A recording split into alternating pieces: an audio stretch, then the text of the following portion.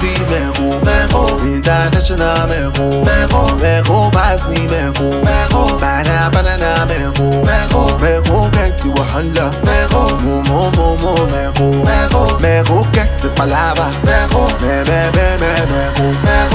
Then I won't be MECHO, international MECHO, Basi MECHO, banana MECHO, get to. Are you the ones I'm waiting for?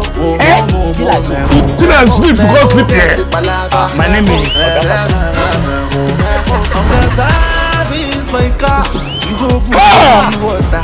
I'm begging, go call your car, and that you want.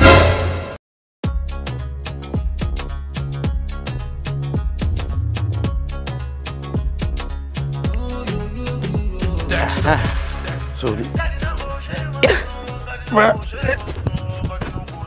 What? You press line. No. You press line, Joe. My leg no touch ground, Joe. You press line. Come out for here, you go there, Joe. You must line. Oh yeah. Be you.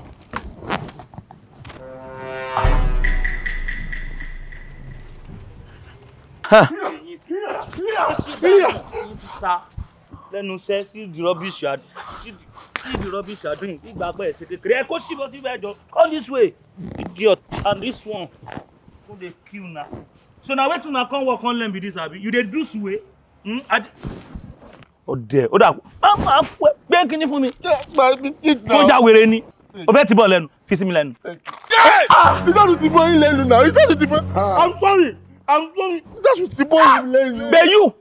Only biscuit bọ̀ mi lẹ́nu. I don't ask for it. I'm sorry. Give it to me. Ẹran. Only biscuit bọ̀ lẹ́nu. So o lè rí baba bá ẹ lẹ́nu bẹ́ẹ̀. Don't worry. Wo iṣẹ́ ti tán bí. Freedom next week ni. Ó sọ pé I take call my daddy. Like you are mad. Akura, why the engine be like that? I cannot work against that. You cannot work again? Yes, sir. How? What happen? Now you get down. I've done my research very well. I cannot work, sir. Na old model engine. You know they work again. So now why not scatter am like that? If the other come, what make I tell him? We tried the radio. We try full light. No on light. So wait, so the radio at full light about his motor. That means say the motor don't dey condemned. Abi, Yemi. We go Ladipo, go sell am as spare parts. When I go inside that place, when I carry tools, you know that my customer Kiekie? You don't know anybody. Don't worry. When I go our house, I go give an address. Hello, buy me 1 kilo se motor. Okay. No wahala. So go say now. Pro now. Mo be ya were. You never give us transport fare now. What? Oh, wait, I said yesterday wetin happen. You don't give me money. You don't know that you remember now. You don't know that you remember. Ma ni ya ẹ lára. Ó rí bí ẹrù kẹrù ẹran. Wọ́n wú sí mi ní ìdùn. Àbí?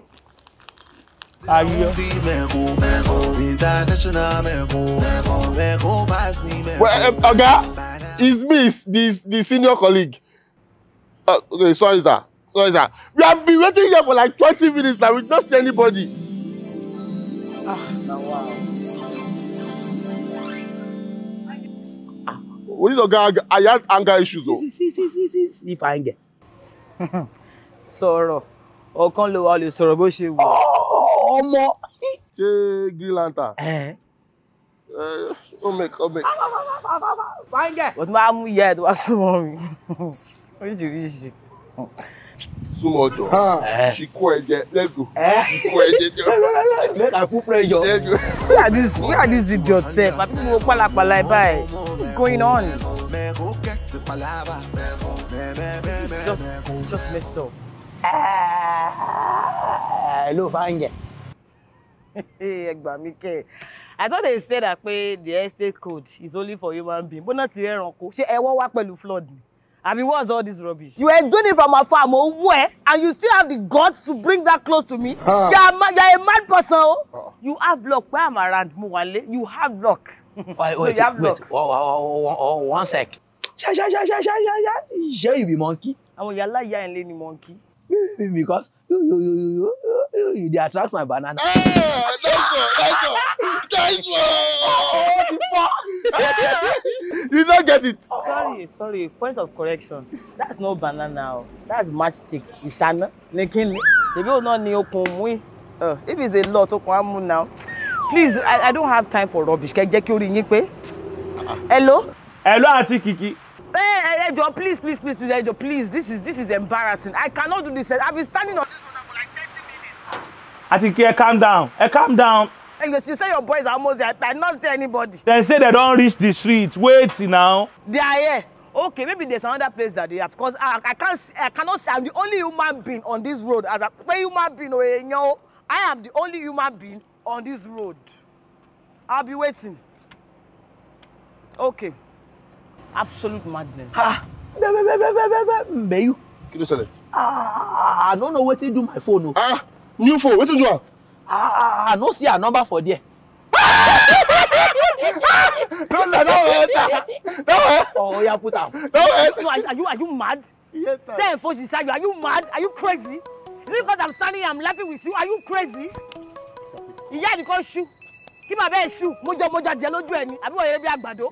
Hello, oga sir. Where you dey? Me and my senior baby, we don't dey in front of number 7. Na number 7 the person dey now. Say were ni say ja were ni. Na number 7 she dey now. You don't see anybody.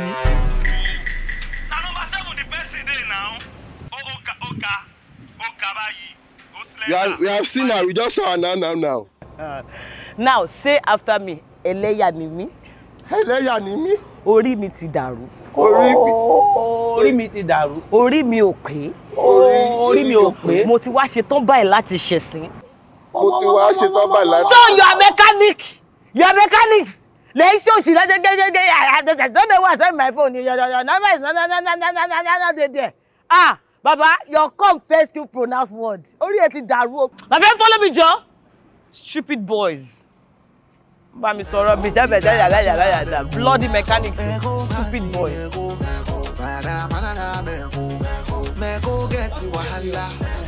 So this is my car.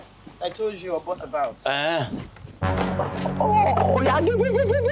Give me 2x2. 2x2. Which one is 2x2 again? I keep forgetting. You think it's a joke? Silly.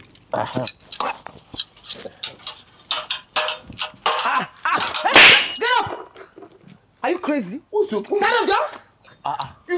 You don't appreciate it. What are you using under the car? No.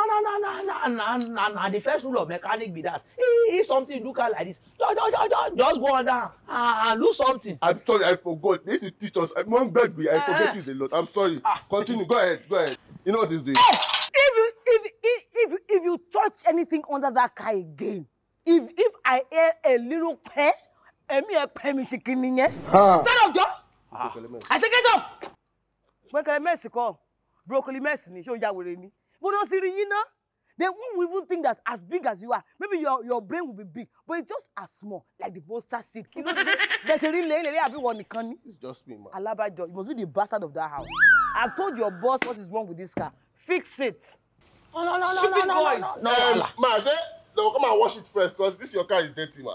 No. They won't wash it first. So okay. So they'll first of all break all the glass. When they break all the glass, they will pack it. Oh, have you go job, go photo, when everything, all your intestines fall on the floor. Maybe you have sense. Stupid. I mean, we tell what you will like, Baba. We can't customer be this one. But you have anger issues. You have anger issues. May we do what you want to for you. May we go. Do it. I quit. I'm done. I can't be coming to work and everybody showing me every time. You know, they tell me what you self, they go gym. Maybe they stop to the chop fufu for 2 a.m. I can go to gym, I cannot leave fufu. I can't.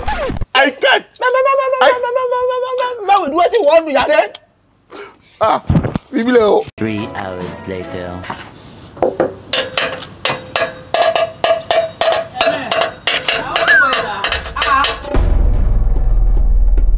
Why do you now come and park another car here?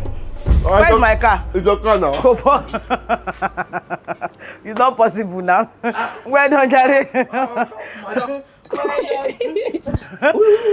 We go so finish your motor. I know. I do because I give you chance. That's why you now turn my house to workshop. Where is my car? Nah, your motor. Hey, what's that your name again? What's with you? Only one for you. I won't get it.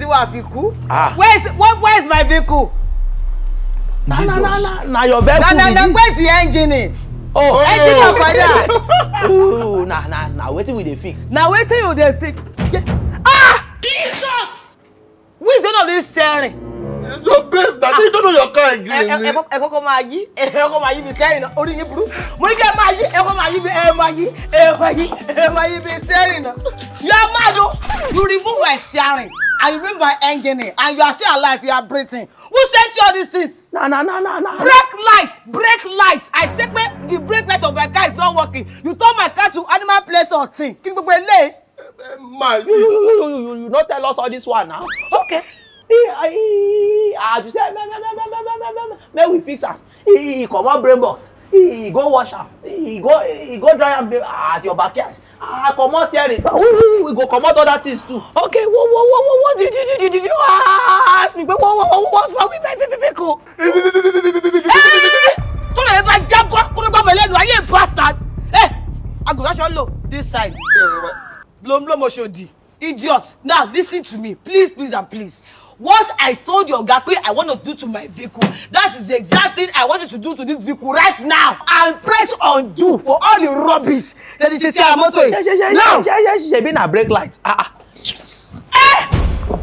Hey boy, oh my God, you are provoking my anger issues. I won't come out your brake. Are you mad? Are you mad? Are you a mad person? I won't come out.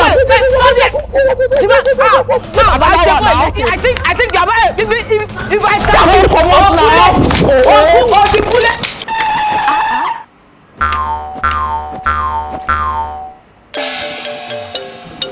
now, blood of Jesus. Blood of Jesus. MECHO Idabasi. How's it going? I'm fine, man. I hope you are not stressed. Well done. Check guess cooker. I don't know. Let me come and help you. Thank you very much. Let me help you. Wow.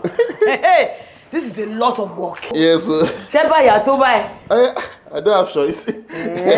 I'll manage it, man. I'll manage it. Hey, that's very good. I don't have a choice, man. I'll manage it. No. Okay, that's good. Thank you. You know, I don't care, no. I beg. Because when I was working, you are there playing. For person house, you the place. It's not our client. Hey,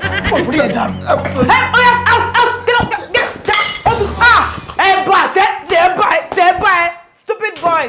Oh yeah. Get out of this place. Oh yeah, get out. Oh. Kidondro say, I said get out. We'll go. Remember I'm talking. No, Wale. No. Enter first. Let me see you now. Bankuli wule bantu only. Fun. FFO. Okon wukale. No, ni ko siokpala no brain. How many years have you been learning this mechanic now? 7. Exactly. And yet it's not a perfect number for you. Oh Mali. Now get out of this house. Madam, we don't go fit comot here. If we don't come, let owo share o. Hey, owo ise ko. Owo ise ni. Mo ise n ba yin mule. I hope you are not mad. Which ise did you do? Now, I am at a place where I just want to count my loss. Carry your stupid bags. I'm telling you for the very last time, I do not want to have to say it again. Get out of this compound. Madam, maybe it's not after all my junior colleague is staying. As we are like this, we are not going anywhere. We will collect the money unless our guy would kill us. Go finish us. Okay. As a matter of fact, I blame myself for standing in front of idiots like you and trying to have a conversation because Opolo will ever be stupid boys. I'm going to be my now. Or is like back with two of you are mad. Hello, Gameko. Hey, please. I am very upset. Very upset. Madam, calm down now. What happened? One of them had the audacity to remove my brain box. The brain box of the whole car and the steering. That one now worse. That way the way get BS way short. Hey, that's all. You know, me. Then, Elesho will be wule bantu. This idiotic animal. I've never seen where somebody is big and yet has no brain, no sense. had the audacity to enter my kitchen láti tẹ ẹ̀bà tí ẹ ta síbí lẹ́nu. Kò wá dúró síbẹ̀ sà, and then he now went to microwave soup. Kò tẹ̀lé jẹ́lígbẹ́yẹ fún o. Bẹ́yú bá bì òkú oúnjẹ. To now crown it all, I'm asking them to get out of my house, and these miscreants are standing in front of me and telling me wọ́n fẹ́ gba owó iṣẹ́. When no be say them dey mad. Gba àwọn ọ̀yá wèrè, ask for owó iṣẹ́ again. After they don't spoil your car, when they even enter your kitchen, go scan rubbish with that one. Which of them even ask for workmanship sef? Then they mad. Give them phone, Joe. Gba ngori wọn ọ̀dàrú. Ru pattern wo nìyẹn? I'm going to give them the phone now. Orí ẹ̀ dàrú. Má fọwọ́ ẹ̀bà kan phone for me. Ouch! Stupid boy. Hello, ọ̀gá mi Fatai. Wo idán. Bẹ́yú ọmọ líle. Tí wọ́n bá ti bí ìyá yín rẹ̀, tí wọ́n bá ti bí ìyá láyà yín rẹ̀, ẹ̀yin ẹ mọ̀ mọ́ wá ṣọ́ọ̀pù. If they born na papa na mama we no carry money enter this shop. Oya ìyá láyà Kiekie ló ṣí ṣọ́ọ̀pù fún mi. Tó fi lọ dá city tó fi lóhun ò ní sanwó yóò sọ fún mi. Anything wey una go do, na dey there. Anything wey una go do, una go take bring money come this shop na here I want to. Me ogun no kill una by the time wey una come o. When I return phone. No wahala ọ̀gá mi. You what you say? Ọ̀gá MECHO. Auntie Kiekie, ẹ mọ̀ pé lójú yín lẹ́yìn yín, èmi máa respect yín. I respect you so much. I've spoken to them already. It's alright. It's alright. It's alright. Thank you.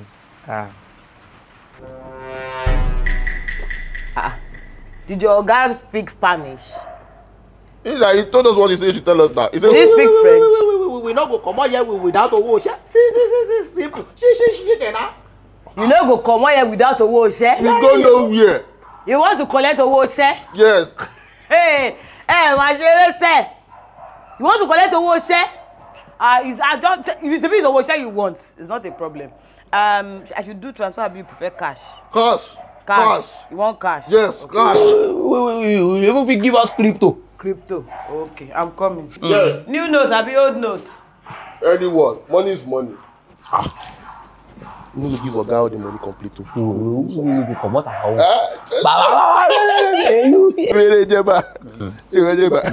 Yeah, you're lost.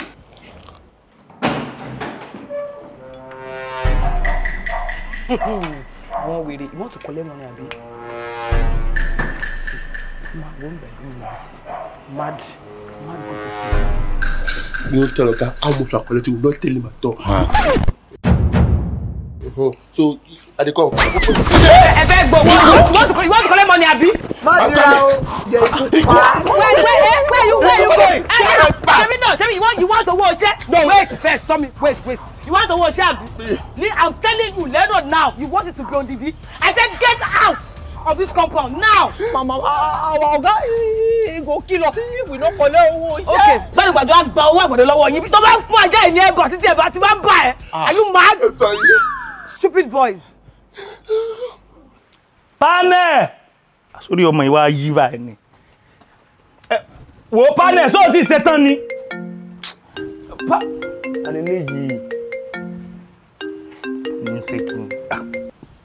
Hello? No, Oga MECHO, I have had it.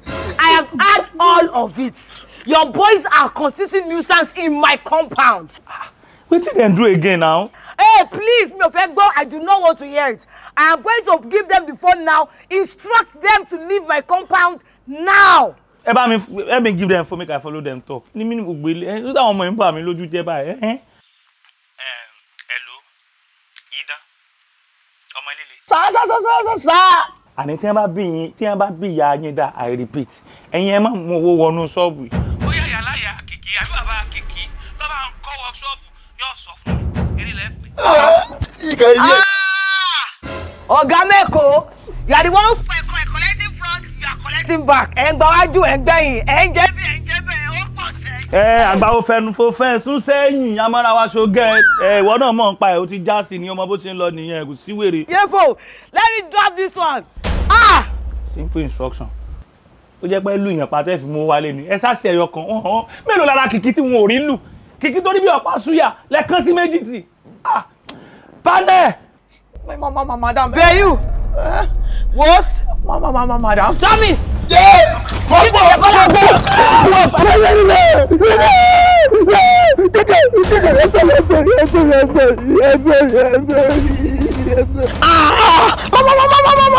Madam, I beg. Madam, call up. We dey go. Oh yeah. Gary Fatai. Gary Fatai. Daddy, Lojo, have a seat. Gary Fatai. Hey, what's it? Why the nuisance and nonsense in my Oga office? Baby, you. What? Something won't happen. She dey look me like this. I want become shareholder for this mechanic workshop. Shareholder, table holder. What's the problem? No worry. Get plan. Just sit down. Make I go find Oga Fatai. They come. Oga Fatai. Kí ló ṣe yín? Kí ló ń rànjú fún báyìí? Hello.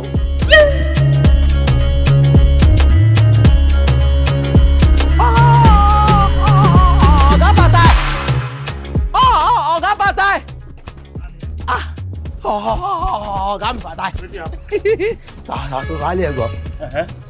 Guess what? I bring good news. Your wife, no? No worry. Person won't see you. Come see him. Who be the person? Go. Who be the person? Come see him. Oga me. That is very limited. No. There you. There you Oga me.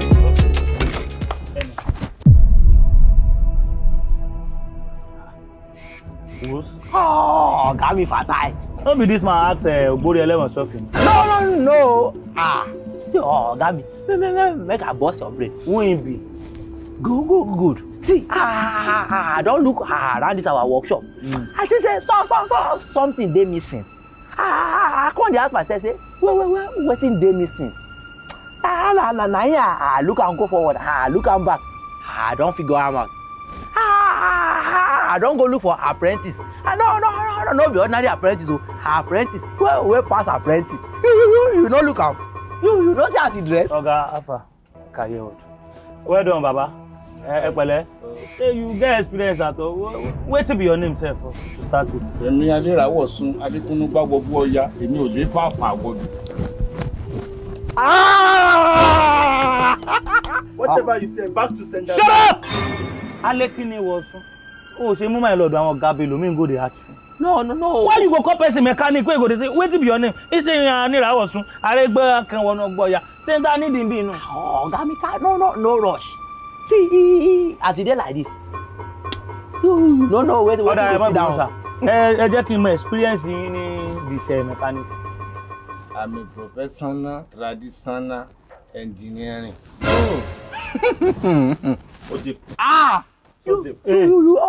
Hey, I don't want to hear anything. Okay, so you get experience now. Okay, Baba. Wo mọ́tò Lexus yẹn, gold yẹn. Will you shut up? Ẹ má bínú. How many days it go take you to fix that car? 15 minutes. 15 minutes. What? To fix a car that has been... Oh, fine. Toy car like me. I mean, Gabi kilo to Baba, you gonna what's the problem? Sheba. I no go talk too much. Baba. You must think like joke. Me that I'm seeing yourself, I cannot do it in 7 years. Shut up. This man where you bring, you know ask wetin they do the car. You know carry instruments. You know. Na expert o. Na expert. Make I tell you come. That car. No engine inside. Huh? Òjò lọmọ ewúrẹ́ dìde. Òjò lọmọ àgùntàn dìde. Òjò lọmọ ejò fàyàfà. Sáná.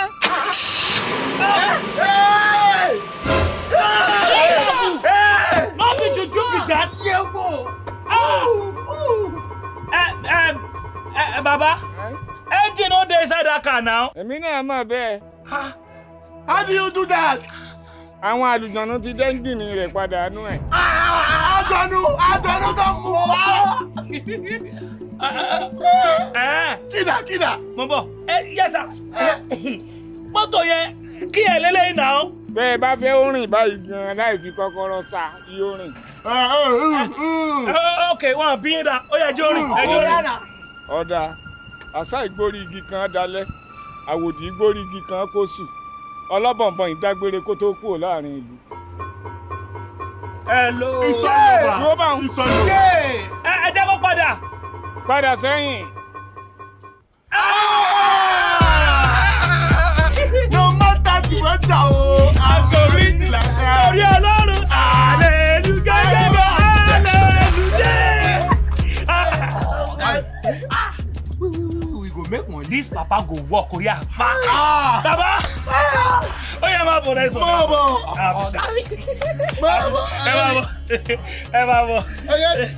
I tell you now. No, don't worry. As from today, you are my second in command. Oh yeah, Bami, that's what you want. I'm second in command. I'm second in command. It's like you're mad. I'm second in command. It's like you're mad. Yes, sir. There is one range there. Send me, sir.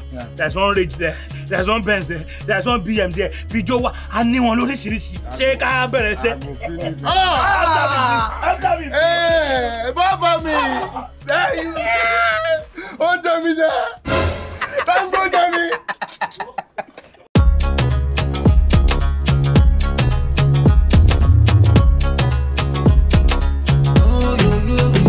Dexter.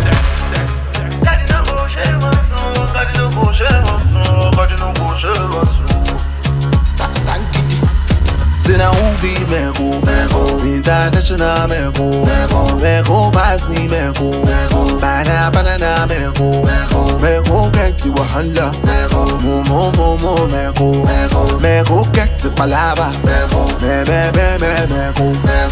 Say now who be MECHO, international MECHO, Basi MECHO, banana MECHO, get to wahala, mo MECHO, get to palava, I'm gonna service my car. You go put only water. I'm begging, go call your car. And that ain't matter. Service car, you go carry it from no. When Mr. Chef, service car, you go use and dine. Yeah, Minister of IG. You call one problem, you can call another. Who make a believer? You call you one price, you can call another. Well done. So based on recent progress, I know they like talk too much again, please. You're welcome to Oga Fatai and Sons. I'm the first one. I'm the Baby. My name now was Obi. So, what did they do your car? Congrats. My motto, I don't know waiting do am. Okay. The inner light no on. Okay. Even the headlight now, so they blink like this. So. Okay. Now from engine, go and sit down. But you. Please, go sit down.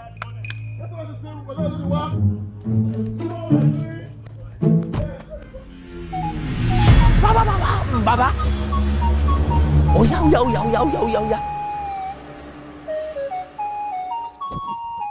Oh yeah, bẹ́ẹ̀ ṣe máa ṣe. Àgádágodo ń wọ̀ lẹ́lẹ́, ògiri àlàpàtì ké wọ̀, bájábájó bìí àpò olóòkú, ọ̀gẹ̀dẹ̀ òmìnir fẹ́ràn ọ̀rọ̀ bẹ̀tẹ̀bẹ̀tẹ̀. Sáná. Jàmbá. Oh yeah. Máa lọ. So I told you earlier. Can I see you play? Let's go. Mi ò kì í ṣeré púpọ̀ fún wa. Okay. Dot my back, please. And I don't finish with that. Yeah. I don't waste time. If you like, I know it's not they do for this workshop. Yeah. And so how much is my money? 100,000. 100,000. Yeah, that's it. Okay, it's because now fast and that make me happy. I'll give you 400,000. Let me give you my account number. Yeah. GTB. You see it now. Thank you very much. Ọ̀gá mi bàtà. Bye-bye. Ẹ ṣé gan. Wà á lọ sí Kaduna, nothing will happen. Mama, I want to see Baba. I want to give her your own cut. Normal. That's good. That's fair. You want to follow me share? Ma go give her. No, wahala, Oga. They make the money. No wahala. Baba go. Because I know they take too much from this money. Now him they give everything. No wahala. Baba, you push it. I don't. I say make I fix you, make I give you your own. Ẹyin ebo owó gidi lọ́wọ́ wọn ni. Customer ni wọn àgbọ́dọ̀ lé wọn lọ. Ẹ já sí bẹ̀rẹ̀ báyìí ná. 10,000 ló fún mi. Ẹ gbà 5,000 rẹ̀. Àbí okay, ẹ má worry. Ẹ gbà 1,000 naira sí. Kẹ́mi mú 4,000. Ó ti yé yín. Mo tọ́jú yín dáadáa. Ẹ bá mi lẹ̀ bẹ́ẹ̀ pẹ̀lẹ́. Ẹ kó àtàrọ. Ẹ tí lọ lé ni. Ẹ má pẹ́ lọ. Ẹ pẹ̀lẹ́. Owó tí wọ́n ti wà kò lè lọ́wọ́. yẹ sí ìsì dẹ̀dẹ̀. Ẹ gbọ́, èmi ni wọ́n bá ti ń jẹ. Èmi ni wọ́n bá ti ń jẹ.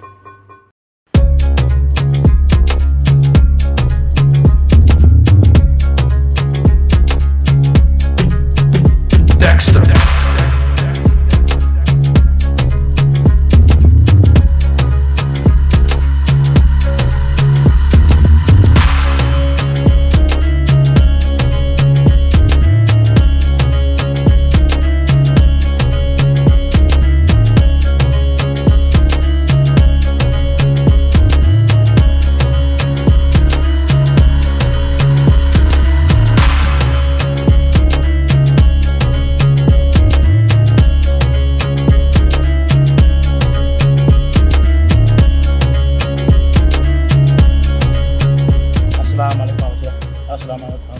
La ilaha illallah. Muhammadu Rasulullah sallallahu alaihi wasallam. La ilaha illallah. Jesus. Madam, 4.8 million. What are your charges? Yes. What's the ta? If I see you, I go first kill you. Okay, me. Don't come here, okay? Are you mad? You the crazy? Don't greet me. Don't greet me. What's the matter with me? See, wait till they say so. 4.8 million. I don't even know the account where it's transferred. What's transfer your money? 4.8 million. What do your charges? What's why I don't see now transfer your money? You see what? Now outside, now. You see what? My junior colleague. Call. I gave him my phone. What about Shelley?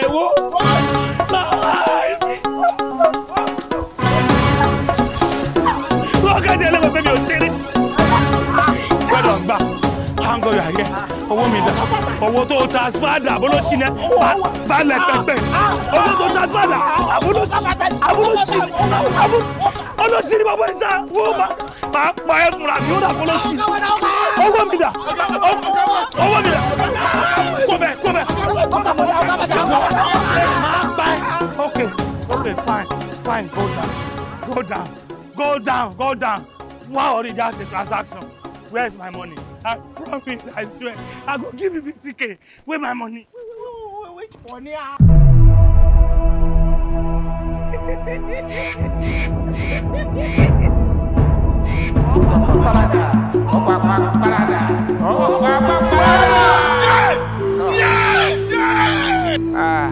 Wos tiẹ̀ ti ta. Ìwọ ni wọ́n di gbogbo ẹrù ilé lórí o ti dáràn. Ó lọ ilé ẹjọ́ náwó 4.8 million. Ó ti lọ.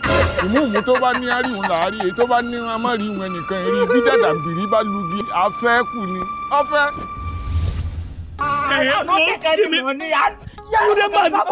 Okay, fine. When I dey pray that time, when you come, when you carry my phone, when you transfer. I no do anything. I don't come. It never reach 10 minutes. Now when you do I don't do anything. I no take any money. You don't take any money, okay? Every beg down.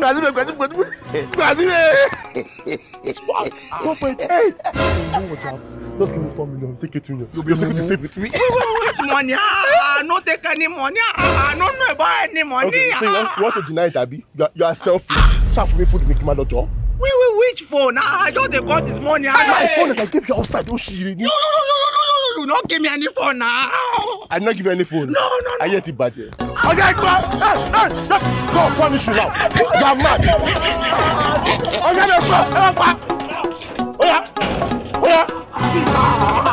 I go make sure I bring down your head. Yes. Lock that gate. It's locked. What say you don't want that?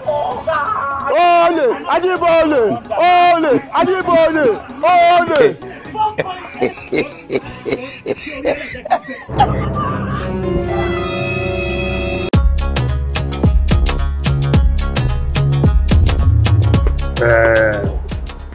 Oga, God will dey help now. Amen. I like the kind of person you are. You are an experienced mechanic, and everywhere you are one of the best. Project more, so I need good experience like you. Only to make his life better. That one no be issue now, Oga. If you don't tell me on phone, sef, instead of where you dey, I call the boy come now. Maybe at least see him. We talk. Hey, the boy is with me here now. Which one? This one now. What? Ele. What? Daddy. Sit down and sleep. You can't sleep here. No, I just dey take nap. God forbid, God punish them. This one no fit work as apprentice under me. Never. Why I go employ this kind of person? Person where they sleep by 11 to 10 a.m. No. Tell me now. No. I no fit employ him. The reason is quick sleep yesterday. Yes. Yesterday, don't sleep again. Don't sleep again. Now you got me this where you want learn from him. Wait. Which work I want to learn from him like this? Interior deco ni. Emi mama lo design wedding. I dey design wedding. In fact, I dey work for Bella Naija. I like that work. Hey, yeah. Where would they put flower? What be your name again? Now send this to your father. Ori baba e ope. Tori to oba sire. Does it look like a place where they decorate for you? You know seekers, you know say this place na mechanic workshop. O da pe o sire. Are you crazy? I'm Mugoni.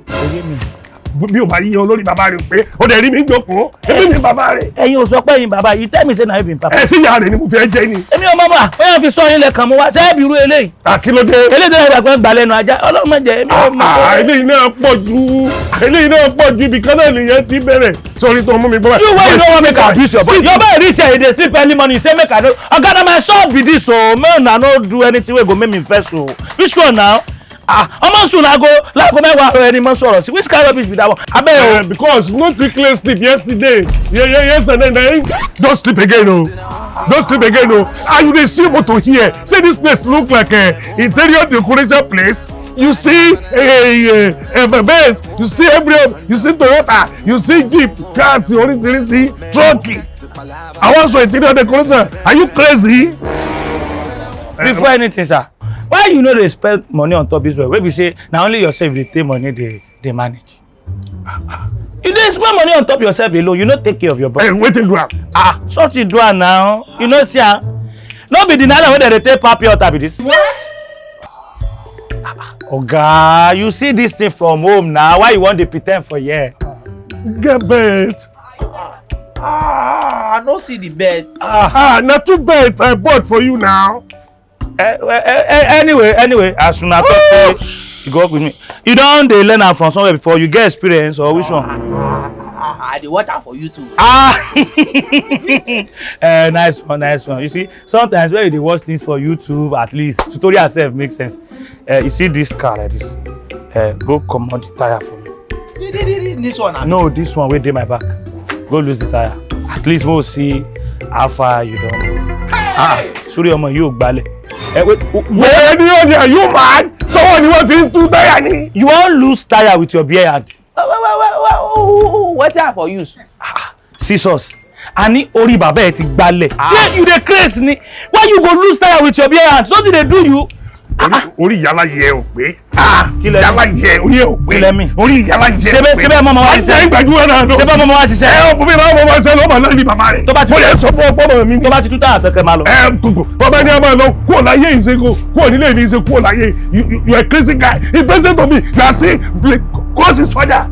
And I told you initially that is my boy. What does you want again? Now you the only mechanic wey dey for the you are could you dá fún yàrá yà ẹ. Where I go see scissors? Scissors. Go there. You won't cut your hair. Go ask baby. Say you won't cut your hair. Where they look for scissors? Baby. You want my worry?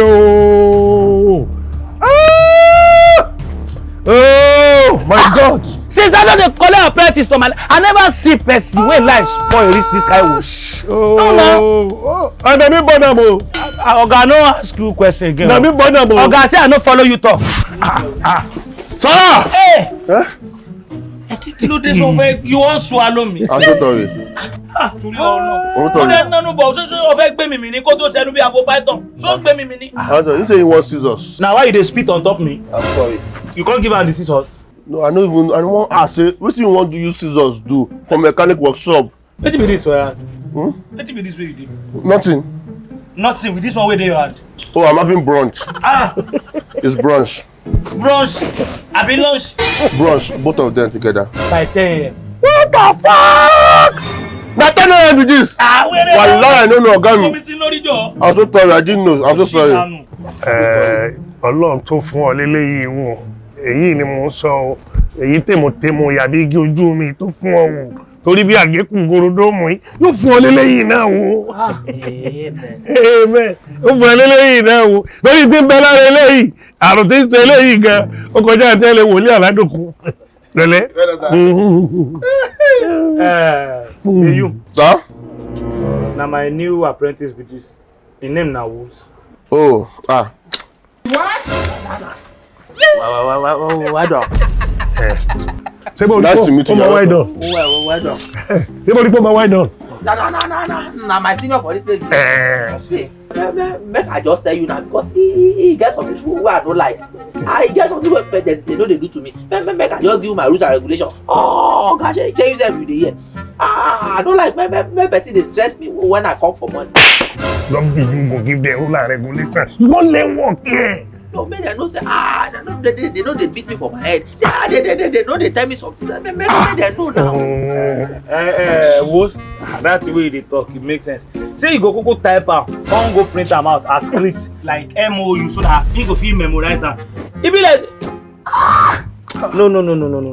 Oga me. See. First and first, I'm the Ibabe. Good to know. First thing first, you need to know that this job is not something you can know in 1 day or 2. You understand? When I came here, ask my Oga, I didn't know anything. You understand? But look at me today. Look at where I am. I'm a senior. Senior be you. Now. That place where would they pour water inside the engine? What will they call it? The thing where would they pour water inside it? What will the name where would they call it?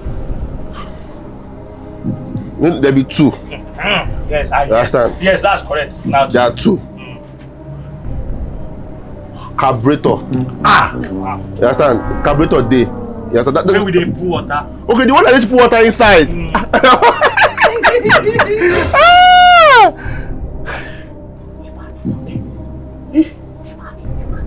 Ifami. No, be Jerry can. We remove it Lalude.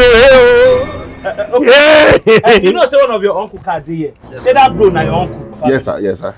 Wooz, you are now. When I go fetch water inside that bucket, when I go pour them inside carburetor. Yeah. Uncle. No, sir. My junior is a comparison. One of my juniors now. Make I know about you don't know work now. See the way you don't know the difference between radiator and carburetor. Baby, I say me money. I go let down the cake. I get to go be a common man. Hey, let down the cake. Now you be your. We have more. We can tell my mama me go no. This one is of no use to me. Now waste product as if it is so now. Who want use this one? Why you want carry and go where they want collect? This one where they don't use. Who use that? This one, you think I don't know say na ritual you do? Now this one you do ritual. So you the craze. Your pikin be like this. You the craze. Who do ritual? Who do ritual? You to serve. I don't know the kind of person. Before we finish everything, because for this area, now only me be the best mechanic. No, yes. Because if you look, you shall see my compound, you see car, you see bench, you see everything. Yeah. If I know sabi work, they're not going to come here. More talk on top, give payment. As you be here, I look in condition because I go work. As it there, I go school and me go sabi work. Pity him. Then I go bring 80K. No start from there. For waiting. 80K to do it. No, don't start. Interior deco. Don't do that. No. Mr. I no pay. I no pay, but You don't pay. What? You too, you don't pay. You don't pay? You don't pay? You pay, Abi, you don't pay. I pay. You don't pay. You don't pay? I know. You don't pay? And I pay. I pay. No, don't worry. Don't worry. I pay, sir. I don't know you now, my brother. Are you a Muslim or Christian? I'm a Muslim.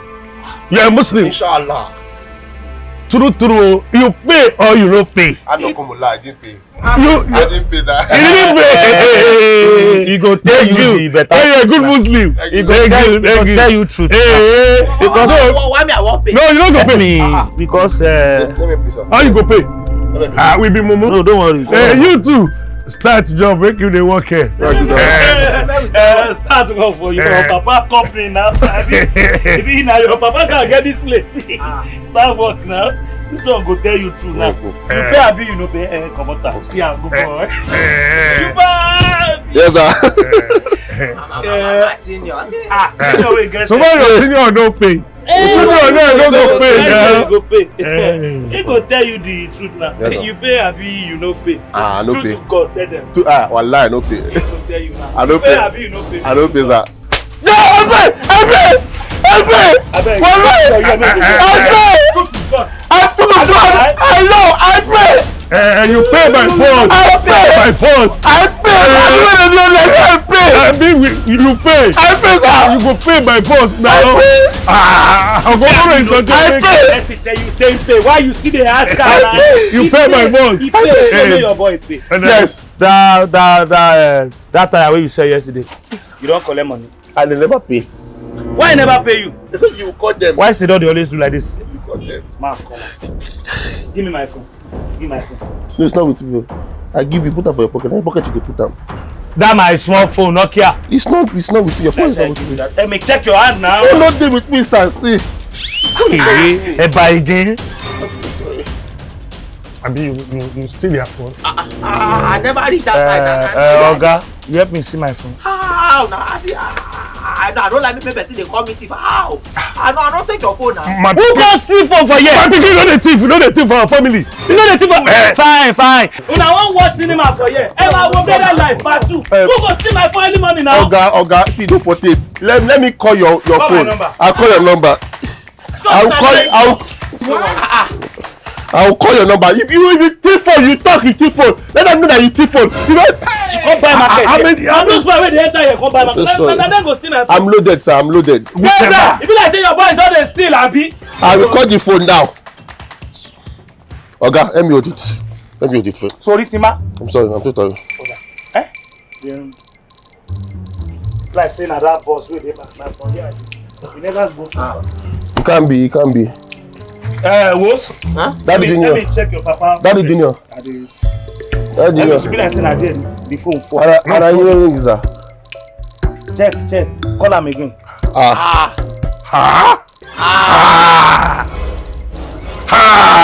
You know, sir, help me bring her on first. Help me. Who put phone for my pocket? Who done it? Who done of his better? Clinton Daddy Junior. Wow. Your daddy is a Clinton. This one I plan. What all Elesho? You don't steal. Me too, no dey steal. I know my name, Robert. I've never stolen in my life. This thing I work for Satan. There's somebody put on there. There's somebody put on there. I beg. Now mistakenly for your pocket. Papa, yes sir. Moya will in Leko. They not train me for house at all. So I beg. I don't want me wahala happen. Just come off my shop. Yes. I be taking shit for money. If you say again, if you say one word, they go. Come on, Sherry. It's what we no go Venus. Can you imagine? Hey. Can you imagine? Which kind of rubbish be that one? I beg you come to my shop. I beg. Me beg our Oga. I don't want go. I won't learn work. You are insane. Which work you won't learn? I go do anything. So papa dey steal. You dey do like mumu. Wait, say that cost for una family. Oga me. This workshop no fit contain me and you. Oga me. Daddy Junior no carry my bag. Daddy Junior no carry my bag. Daddy Junior. Ẹ gbọ́ bọ̀ ọmọdé fi tí yẹn yọ. Nínú 13 tó bá dé di láàárọ̀ ẹ tó ti gbé kan bẹ̀. Come on, I fit kill you. Say na cost for una family. No. Your papa dey steal. You dey do like person wey they don't use. I sure say that cost. Come on my shop, abeg. What do you want now? Where make I start work? Say na who be MECHO, international MECHO. Asala. Malaikum. Yeah. Oh, I just blow up, but how I know myself. Before they use me, I go use myself. No, before you use me, I go use myself. Range Rover méjì, èlò ló máa jẹ. Range Rover méjì, èlò ló máa jẹ. Èlò ló máa jẹ. Èlò ló máa jẹ. Oh my, you are stupid. Why are you pricing what you cannot buy? You want to buy Range Rover? You don't roll me pin. I no fit buy am. Wallahi, I roll you pin. I roll pin. Why are you pricing what? See, sweep this floor finish. I can't let me fry something I go chop. I'm so hungry. I'm too hungry, please. No, I don't like all this guys. You just come. Floor, where I don't almost finish. Oh, God go corner. Go the vest. You mean me? No, not me. It couldn't be. They're talking to your senior like that. When you pick a pin. Huh? Stood down, pick a pin. 1, 2. Oga me. Go and find what I'm hungry. Go and buy me food. But na bread you dey chop now. The way you go one day you go chop all the car wey dey this mechanic shop. What? I go chop all the car. You are using. Oga me. I don't hear. Go buy me food, Joe. Take it. Boss? Huh? Boss? Oh yeah. Go meet her. Ah, okay. Go Sam. I don't know for couple. Now go buy. Go first to chop.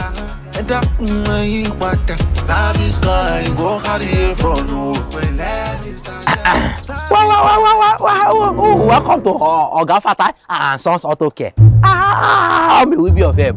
Yes, Mazu. No stress. No stress. Hey, hold on. Did I tell you tire is the problem? Why are you losing my tire? Motor where you drive come here. Obviously, I don't tell you Oga Fatai and Sons. No stress. Hey, hold on. That's not the problem now. Okay, wait. What it come be the problem? Tell me your diagnosis. I'm having issue with the brake pad. You can see as I was coming in, the car was jerking. Open the bonnet. What? Bonnet. Brake pad. No worry. Open am. Wait, are you sure of yourself? You doubt me. Hey, wait, I will have to wait for your boss then. Let me just. You not be wait. My boss he no go come anytime soon. He don't try, I go do am. Are you sure? Whoa. Oga MECHO. Say no more. What? I been coming by our going. From that you have to go side. Oh, okay. Thanks. Oga. Share you here. Yeah, that what? He said, may you go down the street. May you ever go by we're going from here to go place. Me or you? I'm a customer now. Customer is always right. So what do you mean? Do what I have to do. Carry your car. I won't go buy better base. Okay, no problem. I will buy it. But this is rubbish. It's total nonsense now. Bring your money. No, see, the money where you won't pay us. Use that buy. I go settle and come back. My money, I choose it to buy. No. Hurry up now. It's not your fault, Sha. I'm coming. Drop your key. Hey, be careful with my car. Be careful with my car. No wahala.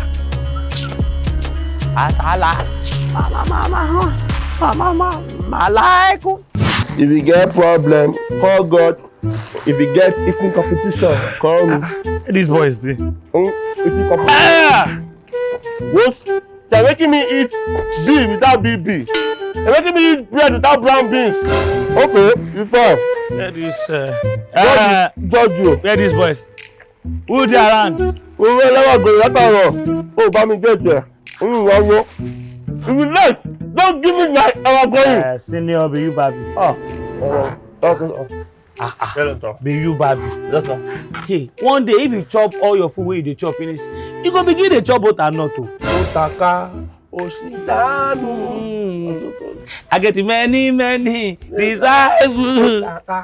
Oshidanu. Ọjọ́ kan, nígbà bá jẹ oúnjẹ tán, ó bẹ̀rẹ̀ sí ní mu engine oil. They swear for you. Wetin be this way you dey chop again? B without BB, bread without brown beans. Oh, you don't chop this morning. See, you don't chop them. No, it's morning. This is almost afternoon. Hey, one day, if you don't see anything chop or drink again, you go begin to drink oil, they chop but I know where they this office. I'm so sorry. I'm sorry. Where was they?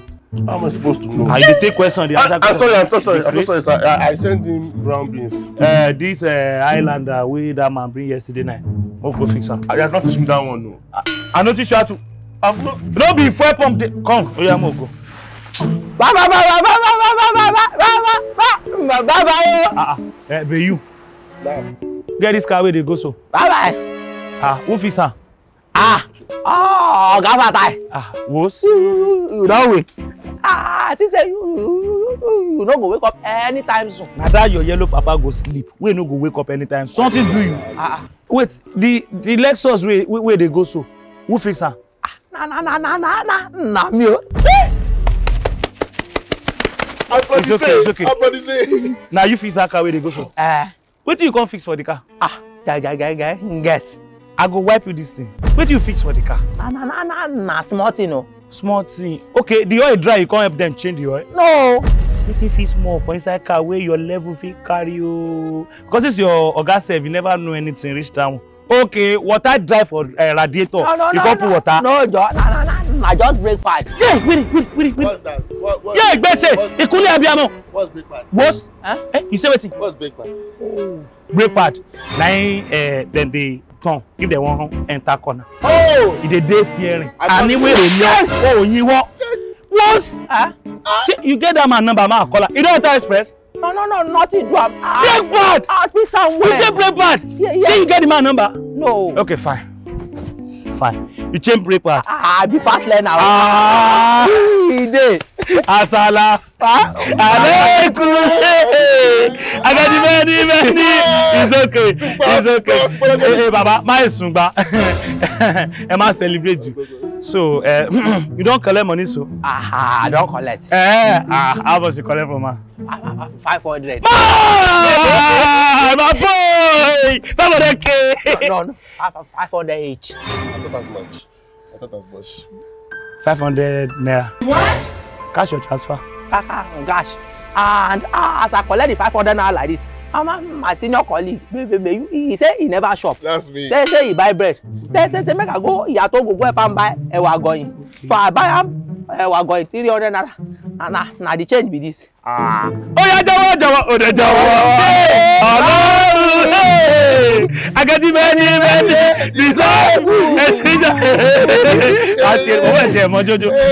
I am a very good brother. Range over meji lolo ma je. Assalam. Alaikum. I got the many. For paper. Motaga. This. Hola. Ní dàbẹ́ ó dẹ́ máa kún lẹ́jọ́ tó yọ lọ́rùn Ọlọ́run ìwọ nìkan ni bọ́lá nídà ó dẹ́ jẹ́wọ́ nídà Ọlọ́run ó fúra la fẹ́ ṣe a máa kọrin para wa níbí ẹ ti dára ẹ fèsà ó sì dá ó ṣe tí ẹ lé bá wa ó ṣe pé pàdé 500 naira iṣẹ́ àwọn kọ̀lẹ́ office for my head wúkẹ́. What? What happened? Wèrè ni mo ní owó kẹ. Ọ̀dẹ̀jọ̀wọ̀dọ̀ singa ọ̀dẹ̀jọ̀wọ̀dọ̀. Ọlọ́run wèrè ká ló lò kọ àṣàkẹ́. Ṣé bọ́mọ yẹn ṣe kọ́ nìyẹn tó fi blow? Wúkẹ́. Ìwọ náà wúkẹ́ in peace. Now slap her. Slap her. Yeah, your papa go here if I slap you from here. Well done. Oh, let me okay. Well done. Hey, how much you talk say you charge that person? 500. How much remain? 200. Now your change be this. I know they steal your money. Okay. Slap am again. Slap am again. Now 2. Okay. Slap am again. Well done. I don't know bunker. Don't just. You go slap her too. Thank you very much. Give her your first one. Hold on. God bless you, sir. Hello. Why you slap her now? What is going on? Well, anyway, Oga, hope you don't pay my car finish. I get appointment. Coaches they fight for Ikorodu. I need to go and settle this case. Wait, Oga, you be courtist? You want to ask coaches question? No. Hey, what's that? My Oga! My Oga! See, that car where you bring. I don't think I'll finish that now. Now you know quick show now. Maybe give me key. Then they slap me, you go kill you, idiot. You go bring key now. Go bring key for you don't know anything about mama that make the shop. Key, what is key? Key. Okay, sorry, key. Go kill you. Go kill you. Kill your guy there, will bring you. All of them are supposed to collect one by one. No verse, I beg. 15 years ago, why don't free? Why don't do free? Don't ever slap me before. Not even soldier. Yes, sir. Imunika. But I go to cut this. No. Yeah. All of them are supposed to. Sorry, my bad. It's like you want to be on first unit. Open the door. Your casa. I don't wash them. Now you know quick come. Hey. Open door. Open door, Joe. Una two guys safe. Double decker. Head on, boss. This boy is there. What you now want to do? What? Oh, Gavatai. What did they make you cry? No, nothing. No, not tears of joy. Tears of joy. Not tears of joy. Make it be. Oga, what did they happen for you? Brake no dey my car no dey start. Not every car they get brake, Oga. Keep quiet. Oga, why brake no go dey there? Start my car for me. Oga, brake no be. Start my car for me. Brake no be cake now. You go dey inside now. Why brake? I've been doing this job for a while. You be every car they get brake. You understand? If you be say you go collect you. Oga, start my car for you. Maybe now I won't check. I know feel where I go. I know what they do. Come on, Mr. Man, check this car for me. I'm about to check. See, Oga, for this area, now me be the best mechanic. Nobody will sabi where. Hey! Papa onise iyanu.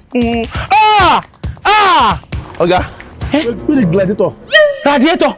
When injector no dey, when engine no dey, no brain box. You have radiator. Yeah, mo jag gbese cut it. Oh, Gami, make I explain. You see that Lexus? We are just finish. The Lexus will just go. Nah, the best engine and brake and comot for her. Now best engine you put for Lexus. You carry best engine put for Lexus. Want to cover me? My life. Mr. Man, what is going on here? You dey waste my time for here. I go feel like crying for you. Egba, Muslim. Mo run. Mo japa. Mr. Man. Mo wake. Boss, these boys never come. Boss, where you? See, Abi, Sadi Elesho how am I electing? I dey come. Yes. Boss. Oh, Gami fatai. Where you dey? Rush, go pick you. You now Uber where you go pick you? I give you 30 minutes where you reach here. Oh, okay, sir. I dey go my mechanic association meeting. You go enter inside shop, you go see one boss wey I put near tire, carry 2 keys, give the customers. You still remember the cars wey we repair yesterday? Yes, sir. Eton ba wa bi ere, make my customers come, make them talk say they no meet you. Ti e ma ta, ti mo ni ti e ma se. Oh, ti won ma ti mata. Oni? Sorry. Better. Wọ́n ló ṣí ọmọ. Ile bi, wọ́n ló máa fọ́. Yan ra ilé bọ̀. Wọ́n wiri. Say na won't be MECHO, international MECHO, pass me MECHO, banana MECHO.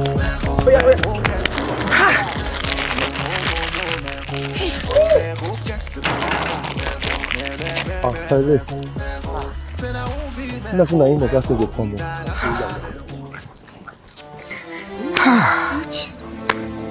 Are you the ones I'm waiting for? Something like that. Are you the ones I'm waiting for? He be like so. He be like what? He be like what? You left your height at home. You left your brain at home. You left everything about you at home. Oh, you're laughing. Look at you. Look at your stomach. Are you the fish that swallowed Jonah? I be the Jonah that swallowed the fish. Whatever. Where have you guys been? I've been waiting here since morning. You don't want to know. I don't want to know. This quarter you asked us this. It's a long story. I don't even want to know. You want to know? Please. I don't want to know. If you insist. Now, what I need? Open your ears. Listen good. I need my vehicle. I need my automobile. I need my machine. My machine. I need it now. No. Yes, now. No. Wait. I will beg you for you. No. This is why I step down your anger. I'm coming. Big man. Dexter. What is going on? 1 minute. He wants to go and help you drive it out. Where does that? Am I letting to? Oh, sorry. Hey, easy! Don't damn Okanga! Easy! Lie down! Yeah! Momara moto, Momara best! Yeah! I love your automobile. I love it. International MECHO, Basi MECHO, banana Oh, this is it. This is your key now. The key, the key. The key. I just want you just clean it small. Just don't worry. Just possibly give it some shine. Turn over. Let the black shine like my outfit. Turn like my boots. Turn over. No, it's fine. Are you sure? Yes, I'm in a hurry. Okay. Just remember, I have somewhere to get to. No problem. Yes. You will see. You will see. The key. You know, yes. I thought you would give us money. We don't want money. You want money? No. You want money? We want money. I will give you. I have money in this car.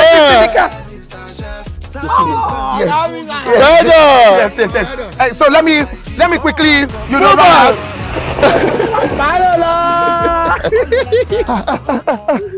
He forgot his Fanta. Oh, Mamu, Mamu, Titi, Wallahi.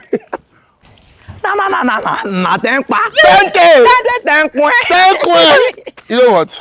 Yes, just here. They want me stop. I'm out of 10K. You know I'm your senior. She me quality. Oh, yeah, spec carburetor. If you want money, spec carburetor. GA Bao.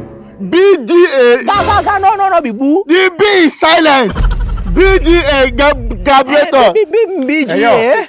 How you guys doing? Why you guys come now? Where are you going to? You just enter and you do like this. Just pull up, you know what I'm saying? I came here for my ride, bro. Huh? My toy, my automobile, you know what I'm saying? My Bobby Rain, bro. I need the keys.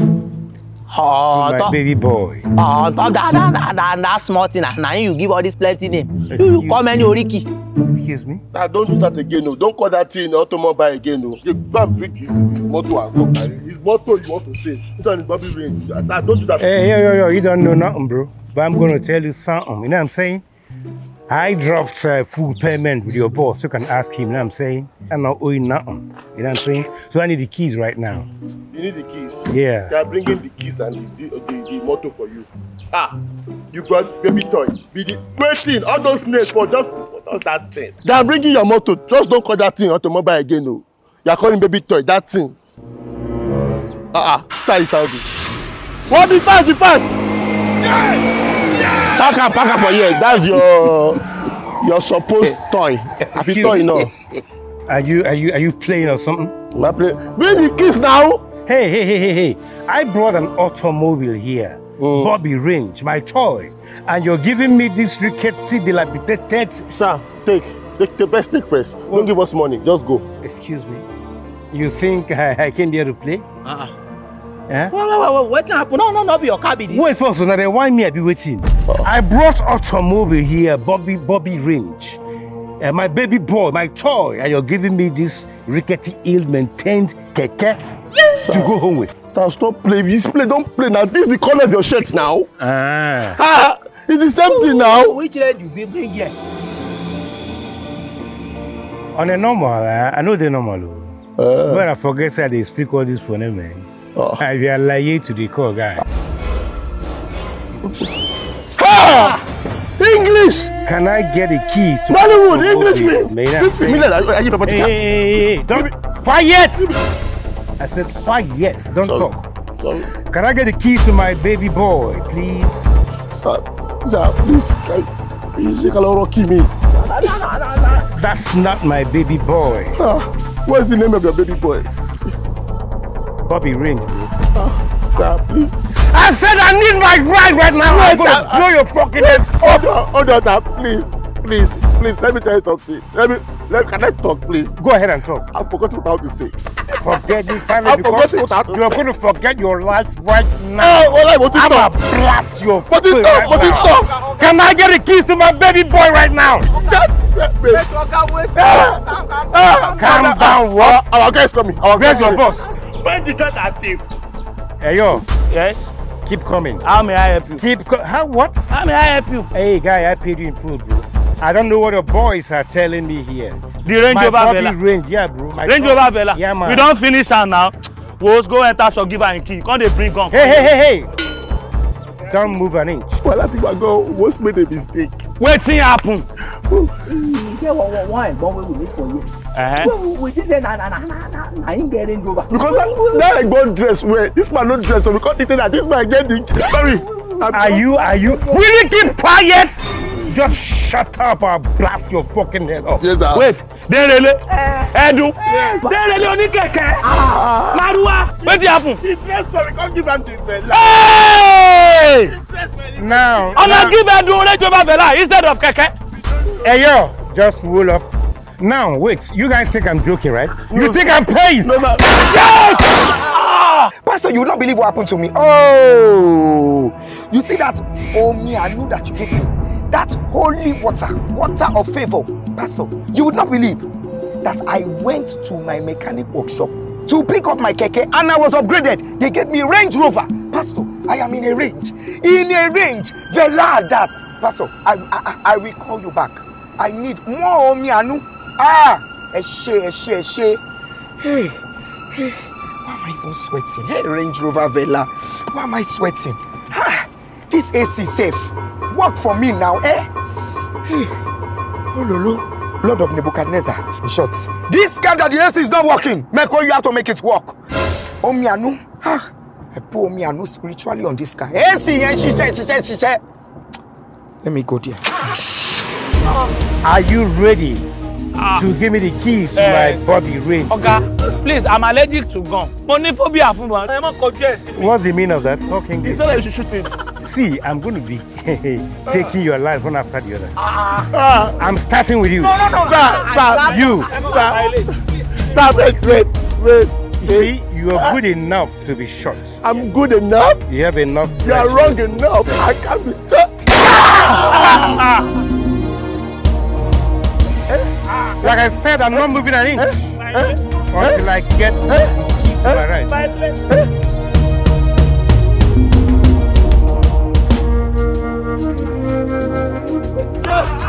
There seems to be a problem with this car. Yeah. What's this? What's this? Hey, this is Versace. Oga. This is Versace. Easy on my Versace. What is your name? Unhand yourself. Denrele only. Now you get the car. Excuse you? Now you get the car. It's my car. I don't understand. It's your car. I say it is my car. My right. How is it your car? That's my baby boy. How is it your car? I imported this car from London. Oh, London, you say? Yes. Well, guess what? I have even been to countries that are not on the world map. This is my car. These are the keys. You are holding the keys to my right. Denrele! Why? When you were there, you get car. Women. I don't like Amo. Okay, give me key. Hey. Excuse me. Now, can I see the documents of the car? Better. Is that what you want? My name is written there. Is that what you want? That's what I want. Will that settle this amicably? Yes! I want, bro. Yes! I want to say yeah, you know. What more the babata? What is jokers? Sometimes, right? What the babata? Man, you ekpa. Emi, olomamwa. Oga Mazai. I leave my Akola on your head now. Don't worry. And you stop making I want to see you. Excuse me. Are you mad? But I trusted you. And I paid you in full. Shebi you go kill her now. So what? Kill her. Yes, thank you. Excuse me, let's take a look at it. Who's gonna check? My Oga cannot read. Let me read it. Now let's see. Oga, please, what's your name? My name is Panduski Panamanta Gudilistic Intente. Exactly. Denrele Edo. What? Okay, that's not your name. That's what? See? There what? Look again. Look. No. There's a confusion here. Please, what's the plate number? No. Let's say the plate number of this car. Oga, what's your plate number? My plate number is AAA 505 HF. What's your plate number? Don't look. I'm not looking. Good. What's my plate number? You ask? Yes. KUJ 95CE. And yes, wait, hold on. This CE is for Commodore of Enjoyment. I'm losing it here.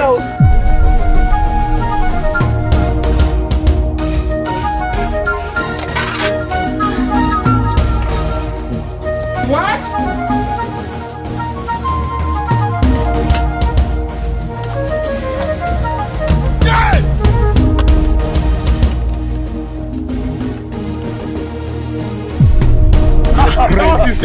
Have a field day. Mr. Fatai, I don't understand. Wait. What is really going on here?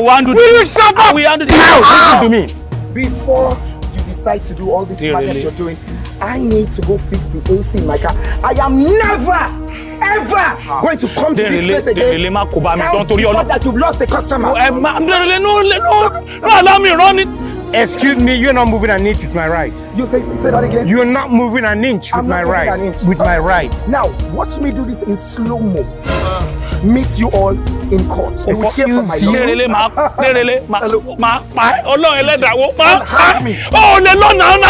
Finger your eye. You know finger. Hey! I'm losing it. Denrele.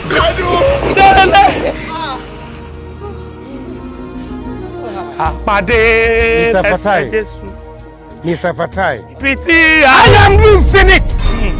I am losing it. Now I need the keys to my baby brain right now. I'm going to blow your fucking heads off. Ida. Oh, that's it. Omalile. Sir. Operation 32204. Muslim. Muslim.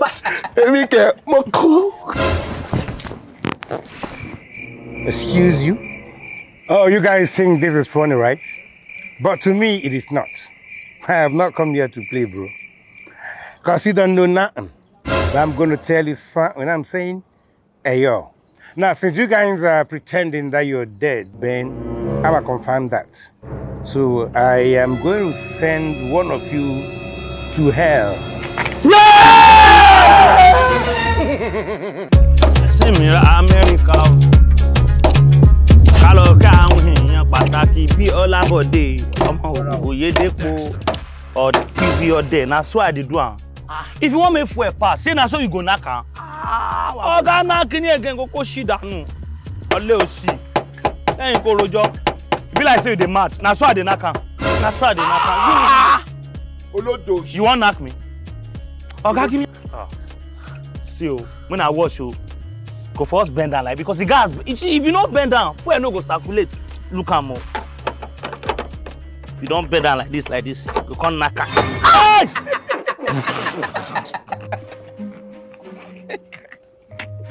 Hello? Wait, Ona they mock me? No, I'm crying, I'm crying. That's why I cry. So you are crying? You could buy it. Blessing at the man. Are you two, Abiba? You? No one. Onire steam binude. Ọ̀fẹ́ ni rẹ̀ Sierra lo. Je mo bu sin se mi látòórọ̀. Ọ̀gá Fatai. Ọ̀gá Fatai. Be like say you dey mad.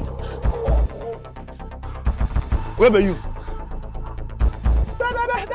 There you. Sikiro baby yo, Tina ya gege. Sikiro, your food no sweet today. Wala lo kora yin si no sweet. They chop am you almost finish am. They tell me say no sweet. How you go sweet? Oh, that's you have a kuru. Or a fokore. Ewe nburuku tó fi pé. I have a kubu, I have a fokore. Hey you. Nah. If they born you well, carry am from out. If them born your papa well, carry am from out. Sorry, if they born me well, I'm sorry, I don't know. I'm sorry now. I'm killing herself now. You won't kill her. This boy. You not supposed to eat. I'm not before the way they la. I'm sorry now. You want to kill me? What is that? I'm not eating again. I'm very. Ǹjẹ́ wo láti ṣe yún gbẹ̀yìn tẹ́ béèrè kúkúrú nísìn. Irú kúkúrú olórí ibú olóṣìwò lẹ ń béèrè. Mi ò ní kúkúrú bẹ́ẹ̀ bá jẹ ráìsì kẹjẹ bẹ́ẹ̀ bá sì jẹ kẹjẹ mọ́ lọ lé wa. Ṣé tó ń dikùn mú? Ó tún gbogbo tó kó síkù iná. Wọn ò tún tọ́jú rẹ̀. Irú èmi lọ yẹ máa sá o. Ṣó yọ nísìn. Ṣé nǹkan ò sí ọ? Sọ lálàáfíà. Kájọ máa wà. Kẹ́ mọ́ sá. Ṣé mo ṣẹ̀ṣẹ̀ ń bọ́ sọ ni? Kíni? Bọ́ sọ ni kúkúrú. Dákùsẹ́ ẹ̀ka jíjà tó gbé sábẹ́ ìhun lèmi ó jókòó tì. Èmi. Níbi tí àwọn bọ̀nà náà gidi wà ní àwọn ọ̀gẹ̀dẹ̀ àgbàgbà tó dáa. Oh, bí àwọn ọmọ ṣẹ́ mi. Ọgbọ́n, how my team be? It's not a lie. It's big. It's small. Simple lie. Give me rice. Rice, yeah. Kí ló tẹ́lẹ̀? Ṣé this headache náà ni? Àbí kí ló tẹ́lẹ̀? Yeah. But be you dey mad. Wow. Person get big belle, you dey ask her say na headache. You dey craze. No, be the same big belly you self you get. Hey now, no, maybe I twin Cubana Cyprus ni. Oh, maybe that macaroni. I don't want we thought. Sikira, báwo ló ṣe ṣe? How you dey? I be like say my water don break. Oh, yeah. Which water break? Ẹ gbà mí o. Ẹ wá, ṣé kí tó ni you wan born? Be like say I wan born o. Ṣé wọ́n born for my workshop? Yeah. Why you dey I mean, all that dey mad. I don't know if I'm not pregnant now.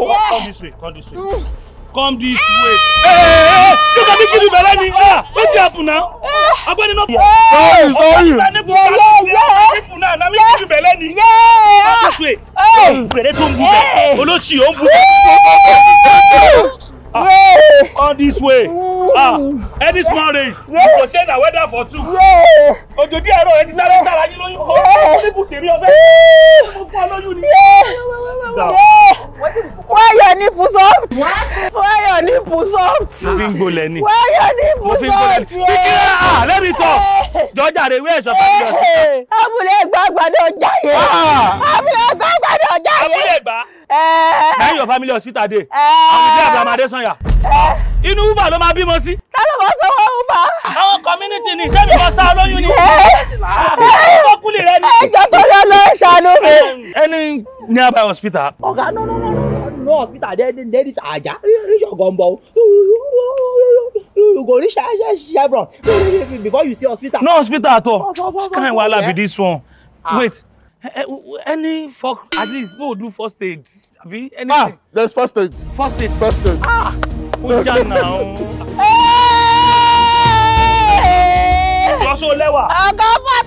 No hit me. No hit me. I won't stop because I'm big first aid now.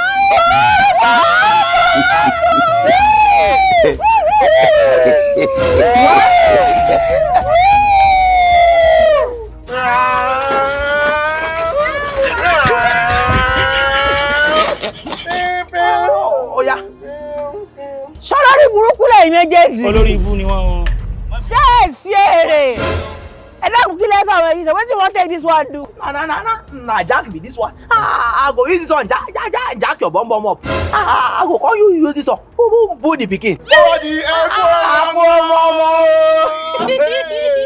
Sórí ẹ̀yin méjèèjì burú ni. Ó burú o. Ẹ dákun, how many bomb I get? Bomb mélòó mo ní dẹ́fà dúró eléyìí jákì bomb mi up. Tí yín fẹ́ lábàá ni. Yọ la o, Labákẹ́dẹ́jọ. Hold on a sec. Idan. Oh, Gabby, sir. Ọmọ líle. Sir. Wetin una wan do? Yes. Caucasian surgery. Oh, cesarean. Now, bring it up. 5 minutes 12. 5 minutes 12. Yes, sir. Okay, give me 13. Okay, give me some. Now, let's. Yes. Ma ṣọ́fọ̀ yìí dànù. My meat has fallen down. My meat has fallen down. Wọ́n mi ti olórí burúkú wọ. Sọ́ọ̀dì yìí fẹ́ burú ni. Alternative la ń wá now. Alternative lè wọ́. Yes, now. Lẹ́wọ̀n kan dúró eléyìí bọ̀ mí nì. Ọ̀gbẹ́gbẹ́ ní jíjà ṣe kí. Ṣé kan fẹ́ mú yín ni àbí tí yín fẹ́ ta ni? Sikira, your wahala too much. You talk say you wan talk something. Thank you so much for giving me this opportunity. I was really scared that you guys would not allow me to talk, but I really appreciate this opportunity. Thank you so much. Thank you so much. Thank you so much. You see, there's one doctor over there, one pharmacy waiting by the bush. Doctor on your bed. Harvard University in Ibadan, Lolo. Oyinbo ni báyìí. One white man like this, you should know him. Oyinbo. If na white man, him money go cost too. What are you saying now? What are you saying? O ló gbẹ̀bí mi náà. Ẹ̀rí mo ṣe rí ni. Máa yẹ ló gbẹ̀bí ẹ̀. I say. Oyinbo man born you. One leg. Oga go call and come, no time. Adigo. Yeah. Adigo. Formation ló bá yé jẹ́. Ọmọ ìyá mi kò ṣe é wá. Jankiliti. Go jàre, spending the time, jẹ́ kí n kọ́kọ́ pump ẹ̀ náà. Oh, doctor. My name is Oga Fata. That's a good temperature and need some rest. Wow. All right, congratulations. The baby is kicking. This is your 3rd trimester. You are due for operation, please. Send to baby ready. Don't let me want 3 semester. Doctor, why you do like this now? This is not the one I expect that. This is the only you here. No. She get belly. Wait, do I look pregnant? Man, they get belly. What's the difference? You are pregnant. He's not pregnant. He's not pregnant. I swear, he's not pregnant. This is what I expect. Are you sure you are not pregnant? Madam, are you pregnant? Okay, I'm pregnant. Are you sure? I get belly. Let's find out. No, we zoom get belly. What are you saying now? Mr. Man, you are due for operation. He's not pregnant now. What is the difference? Oga, I'm not pregnant. In you. What if this one? Fine. If you say he's not pregnant, that she's pregnant, it's okay. I want to ask you a few questions. How long have you been pregnant? 9 months and 2 weeks. You see the problem? 9 months. Where you there? Wait 2 weeks and climb on top. I be God. I not be God. Now God go tell me the time where I go deliver now. It's alright. What's the favorite food of this baby? Boya Pandu. Oh, okay. Does the baby play football like Kaka? Alabi Yellow. Akimi? Pikin will never reach this word. 9-1 play ball. In point of correction, I'm not Alabi Yellow, I'm Dr. Yellow. It's okay. What's the baby's DNA? Oh God, deliver me. Deliver me. God of Solomon, I said I'm in pain. Georgia Fire say, which pain are you in? Take care of that. Let me take care of that. Don't shout out. Hold on. I'm in It's pain. alright. Let me give you pain relief. I'm in pain. Oh. I'm in severe pain. Oh. Hey. Have this. Always prepared. She's going to be fine. I've been in this game for 17 years plus. I see. Oh, okay. Are you fine now? She don't wear. Maybe I was telling you. That's it. Yes, it's coming. Yeah, that's it. That's the work of Postino too.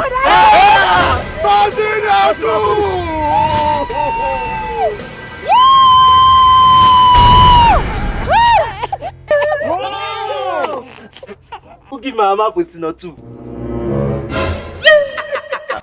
Share one minute.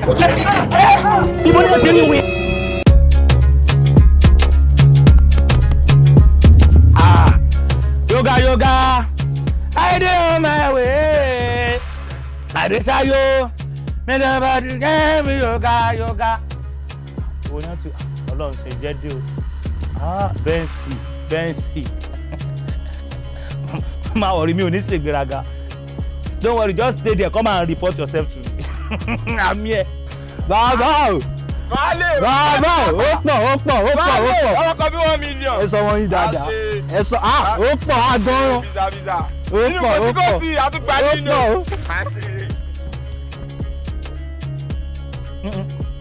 Hey. Ẹ wá bí. Where na see new note? Abẹ́yọ̀ mẹ́tí ń jalè ní ọ̀daràn. Mr. Man.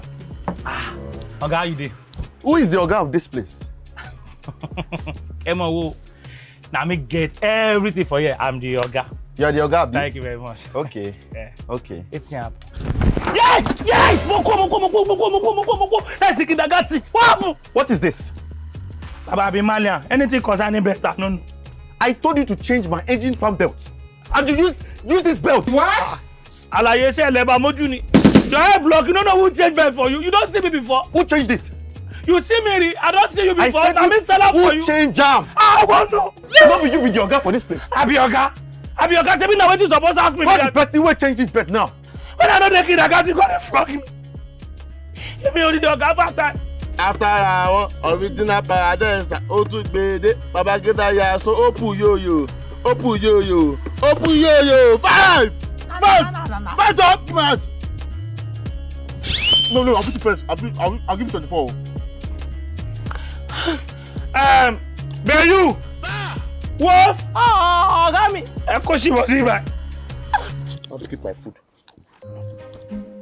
Yeah, I'm all. What kind of nonsense is this now? I'll breakfast and go punish you. I go throw you when you do them. My customer. Leave me alone, Jerry. Your car don't spoil again. Wait, Oga.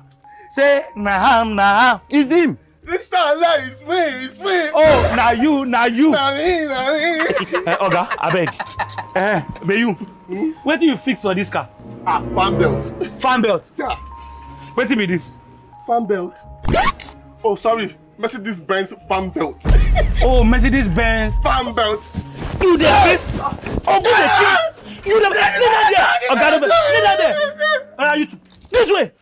Let's go good. Kill the two of you. You the mad. See where you go put for Benz. How this thing resemble fan belt? No, yeah, this belt now. The Gucci one is very expensive. So, okay, now why you come buy this one? You say you now you carry me go sir. This one now I don't enter. No, that's you. No worry. Oga, I beg. No verse. Now you see all this one you are saying is none of my business. See, I have meeting to attend now. No worry, Oga. You know what you go do for me? I beg. You go give me 14,000 naira. Man, go buy another fan belt. 14,000? Yes, now. But I gave you 5,000 yesterday.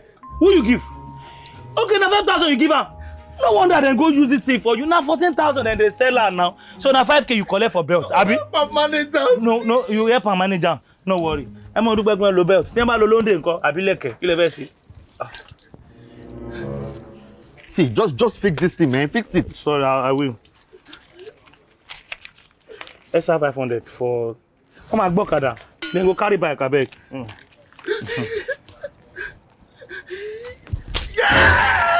Now I'm gonna go kill your papa. Now take. That 500 be this for bike. This one. You can buy belt. If they burn your papa where? Why you have been your papa? If they burn away, you start 30 minutes. Now me go kill you by myself. Idiot. See you don't die. Oh. As you dance, you don't die. Remain where you did like that. Oga, sit down, no vex. No vex. You really see what thing banning now. Baba, you love me for Koroda Pada. Oh, I don't know. If they burn you and make you spend time before you come back. I want to be for you, please. Wait, you the Chris? Yes, no. But you, where you buy this food? This one different, oh. They just park on here. Or long. Oga, you see there, right now. You don't sleep, safe. What is all this now? It's been 2 hours now. Where is this guy? If you be saying traffic. I told you I have meeting to attend. Sorry, my caller, not traffic. Oh yeah. Hey, give me. Hey, go next. See, say today, man, I hold you.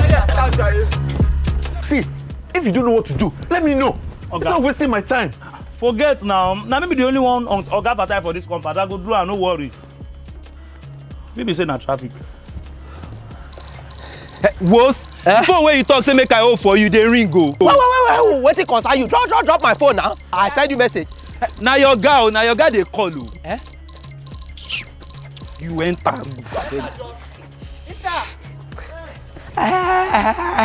Hello, got me for time.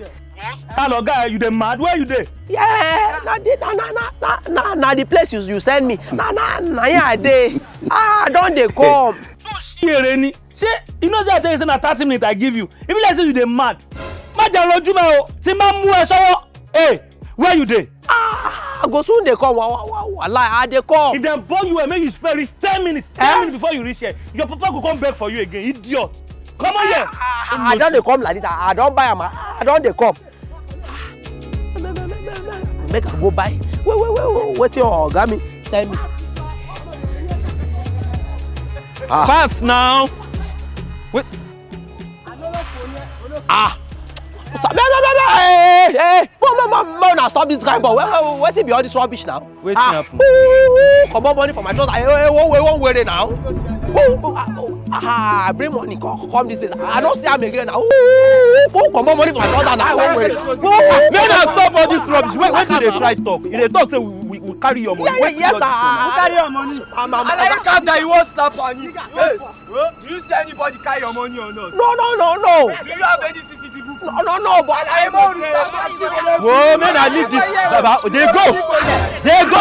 Come on, Give carry it. Let's go.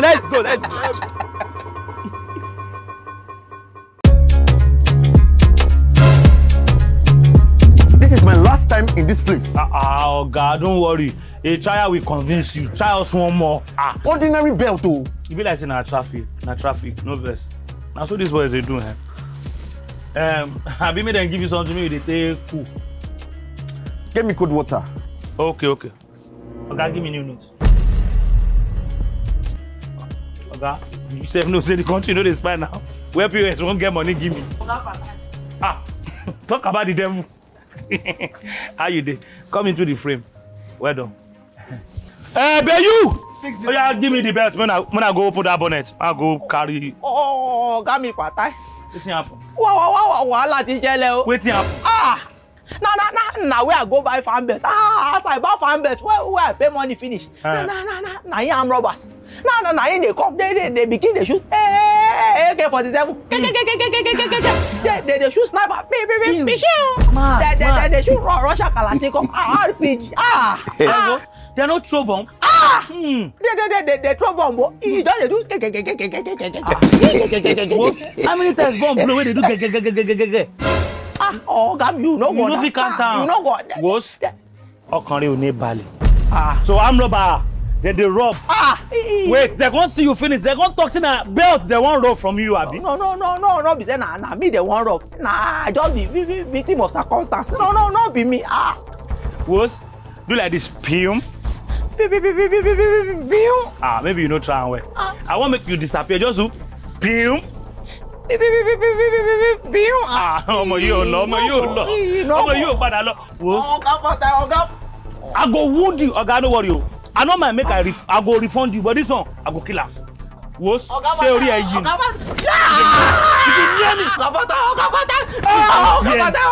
Na me go kill. Okay. You no lose the money. I know what's happen. You no lose the money. Go. Oh yeah, they come here. Come. What? You dey mad? I'm sorry. One chop there, but go heaven. I'm so sorry, sir. Nah, they hear you. What you talk say you happen? What? Sorry, no, I'm so sorry. I'm so sorry. Like I said, this bastard, he did not lose the money. He did not lose it at all. Oh yeah, explain. Thank you very much. Panel of judges, accurate timekeeper, and my co-debater. Let me tell you what happened. Hey! Oloye, are we back from the flashback? Are we back? I'm sorry. Now explain what happened. So, when he was going, you gave him money here. Shebi? He now put it inside his pocket. On my leg, you now forgot it. He hung it there. The money is inside that thing. Okay. Yes. Okay. In uniform when you hang there, yes, inside the money there. The money is there. Now wait till they talk with sorry, but Eduro, guy. This bastard not gonna play bunny. Yes or yes? You see? Why they owe me? Now go get the money, maybe go buy another belt for me. Hey, don't bother, come back, stop! It's just, it will be there, the money will be waiting for you there. Anity. What happened? Thank you very much, Darren, sir. Let me tell you something, sir. Since when I've been in this work, I've been honored to have you. And I'm sure you're honored to have me too. Okay. Just to teach this boy a lesson, there's some things I did. Okay. You know the Togo you ate with me? Be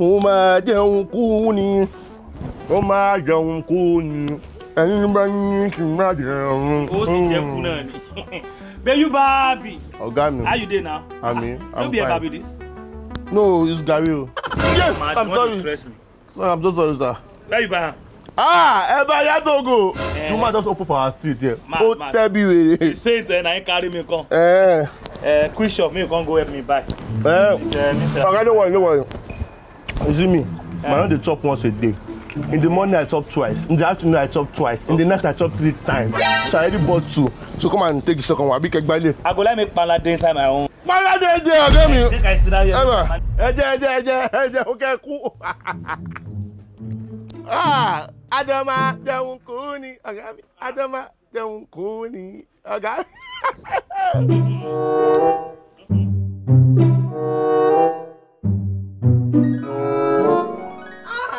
That's how it is. I want you to teach this bastard lesson. You don't do that. You don't forget money like that. Wait. Hey, your guys, oh, customer. Now you carry where you go take buy about when me and you shop, Abi. Yes, sir. It's like all of you are mad. See, I go gather boys for this place now. They go burn this gas. They go burn this place. You're mad. No, calm down. Don't follow my customer talk like that. Oga, I'm sorry. I'm so sorry. I beg. Eh? Where my fan belts? Oga, say me here now. We talk say we don't shop. We mistakenly take our buy about Togo. This is the remaining here. Ati fi jeba Togo, emi o si mo. Lọ́mọ burúkú yìí. Oga, no verse now. If you not fix my fan belts, blood go stay here this moment. Blood, look at. Swear. Hey, madam. I go burn this place. Oga, no verse now. No verse with you. Oh no, yeah, what? Oh, the other do me want to forget. Say me mo ba mo to eje. I dey tell you say me you know what say I go refund you. If I don't refund you, I go do the car. How much with the car sef? Why you dey break for me? Which pattern now? For man no do me o. Till you get to get there, say because I dey do mechanic. My family na millionaire. If not be say na me throw away myself. I don't like her. No, say mo kere ni olóyè, say mo kere ni. Oh verse, just find me small change. No take go back. Make I find this small change. And now wetin happen? Okay. Wetin happen? Wait. Hey! Now the small change be that. Idiot. Now big change you go give my Oga. Oga be bad. Hey, they borrow mo. Oga, 1 2 1 2. Hey! Oga, I beg no verse. No be your own slap oh. I know you can say they want me. I know they beat customer. I swear. What? See it out. You slap me. It's a mistake. I beg. I know they slap customer. Fix my fan belt. 1. Oga, even though na fan base, I know we fix my that. fan belt 2. Oga, it's counting to 100. I don't baby. Yes. It's up. Hey, where did they go?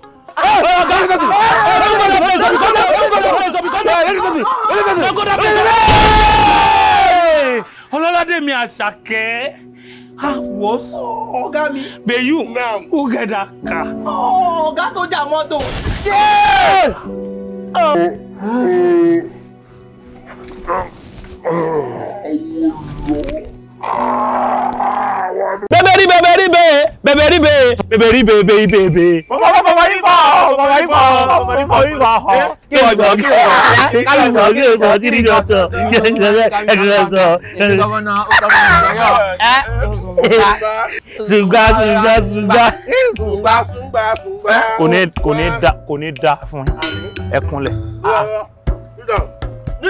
One by mistake.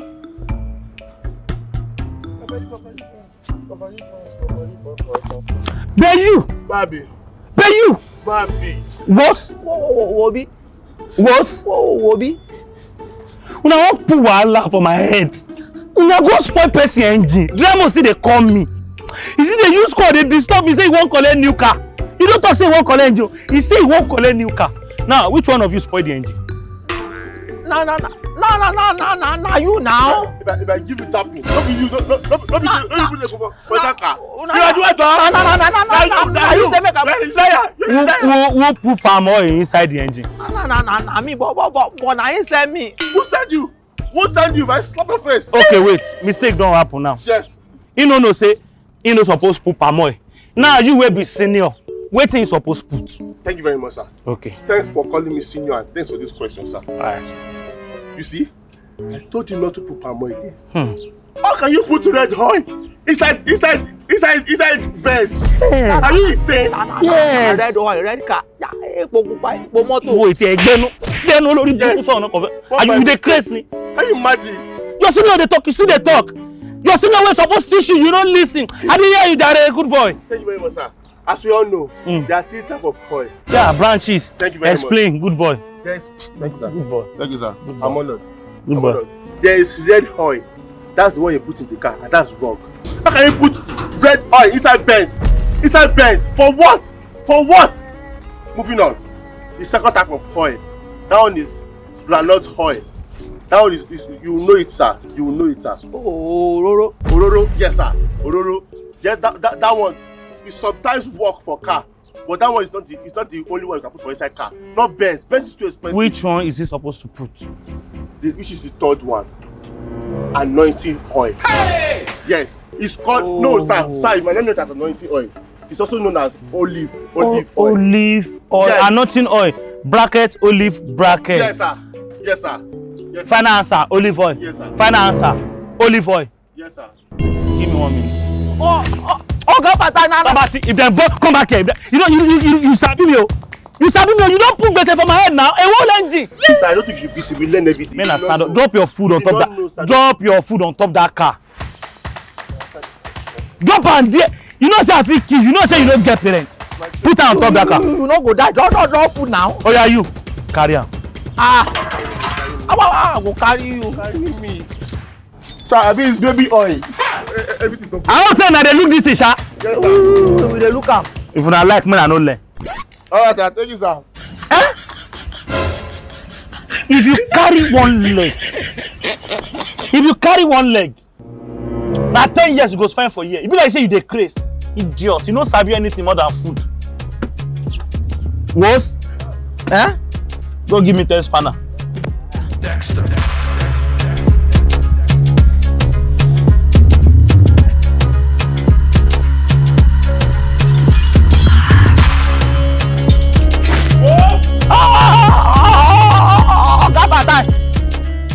Give me the 10 spanner now.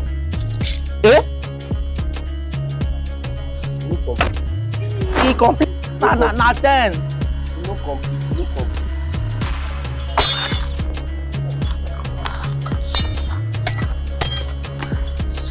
6, 7, 8.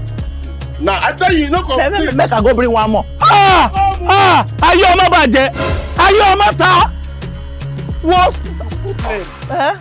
Make you give me 10 spanner. You go bring 10 pieces of spanner.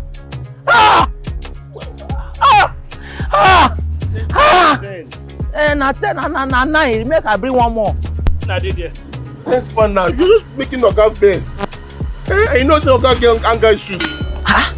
You big 10 spanner. I don't forget. Na 10 be this. Na 10 be this. Don't know what it is. Kneel down. Kneel down. Kneel down, John. Take. Go Patana. Ikú pa. Oh dear. What will you learn? Hey. Where you? Kneel down. I want to do this pointer now. Okay. Go help me check her. Alright, sir. If you don't want, you go say Okay. If you know want, you go say Help me check like that. What?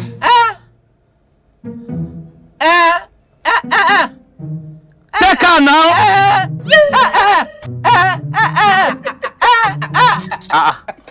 Which one be They do like this. Which one be See.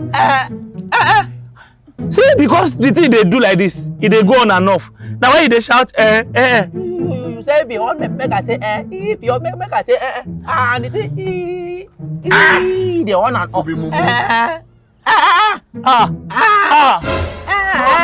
Chief MECHO.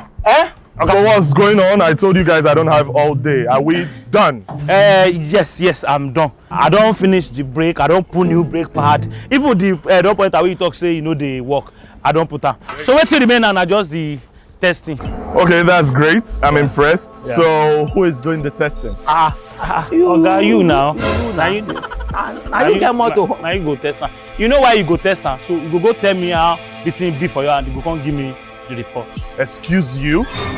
You are the brake specialist. I gave you my car to fix all the irregularities and make sure that it's fine. It's your job to go and test the brake. Whose person's job? Who is the brake specialist? Him. Your boss. Who is the brake specialist? Him. So it is us that you should enter inside there. All of our mechanics we should go and this is our life and we should go and die on the road. Sir, grab your camera and you. Whatever happened to you, happened to you. Okay, wait. Let me ask you. If, for instance, as I'm testing the car on the road and then the brake fails and I die, what happens? Don't too soon here. Don't too soon. In the little you.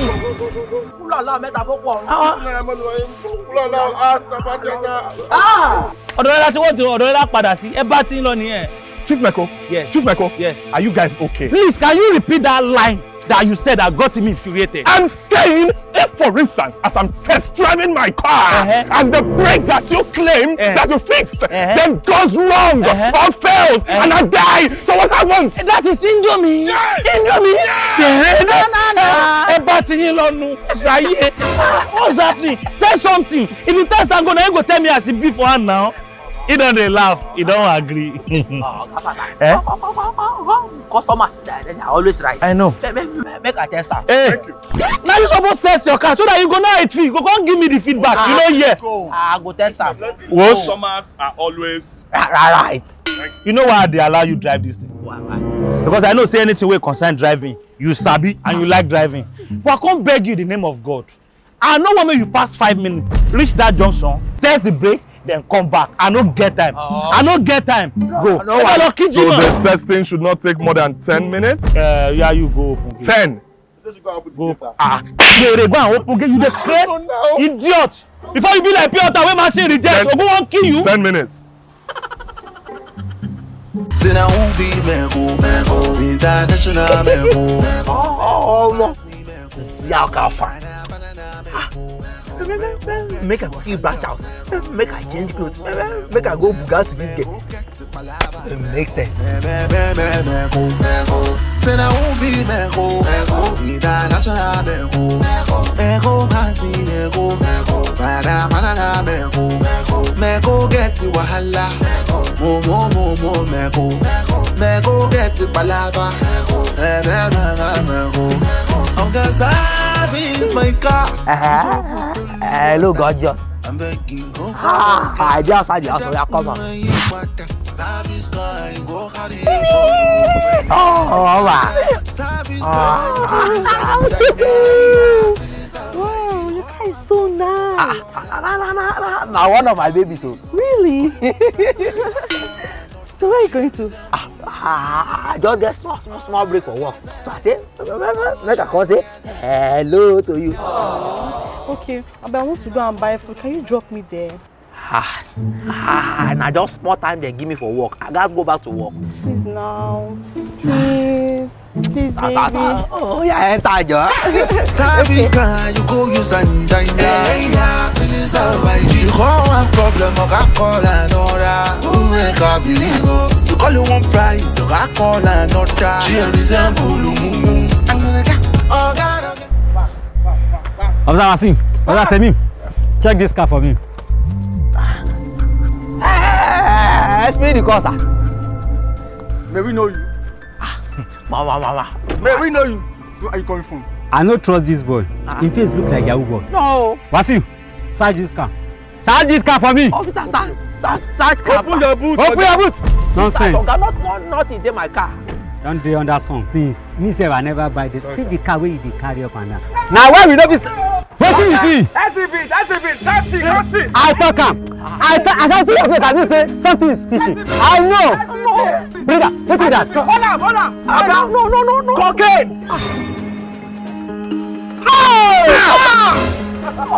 Oga.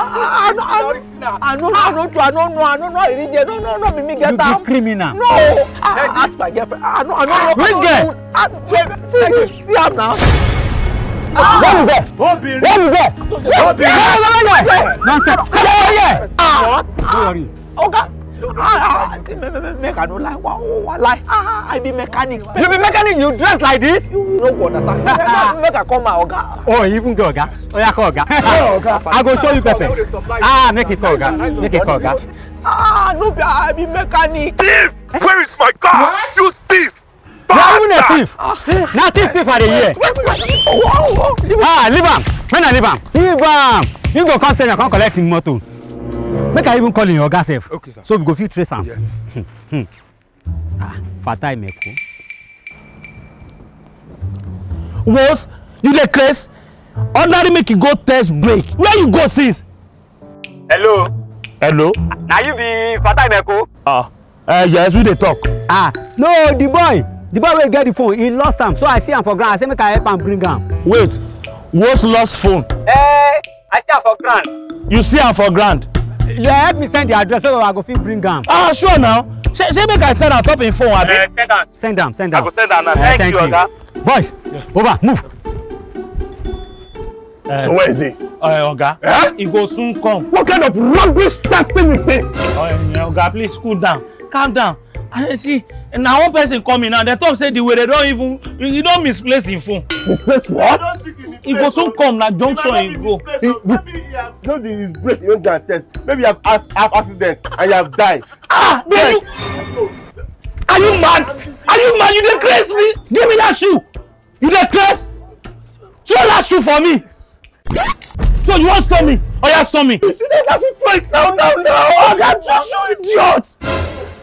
Mecho, your boy had better bring down my car before he dies. Oga, you not be new customer now. He's a bastard. Yes, for wasting my time, he's a bomb bastard. I admit. It's alright. Baba, omu yadun, eja do genu kini. I mean, you shop meat pie. But you!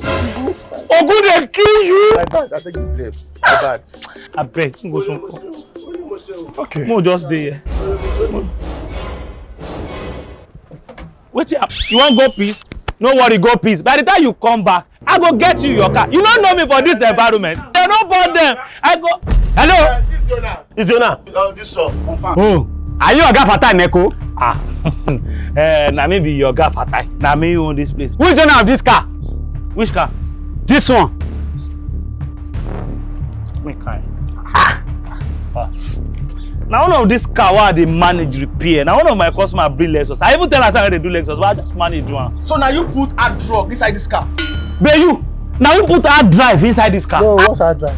Hard drugs, okay. Hard drugs. Me I say your head dey pain you. Something like powder. Did it be like picnic? Nah, picnic. Nah, my pikin put her inside the car. Yes! I'm Yes, sir. What do you? Oga, you me get the car now, and now my client. Oga, the client. The client. Move. Boss. Hello.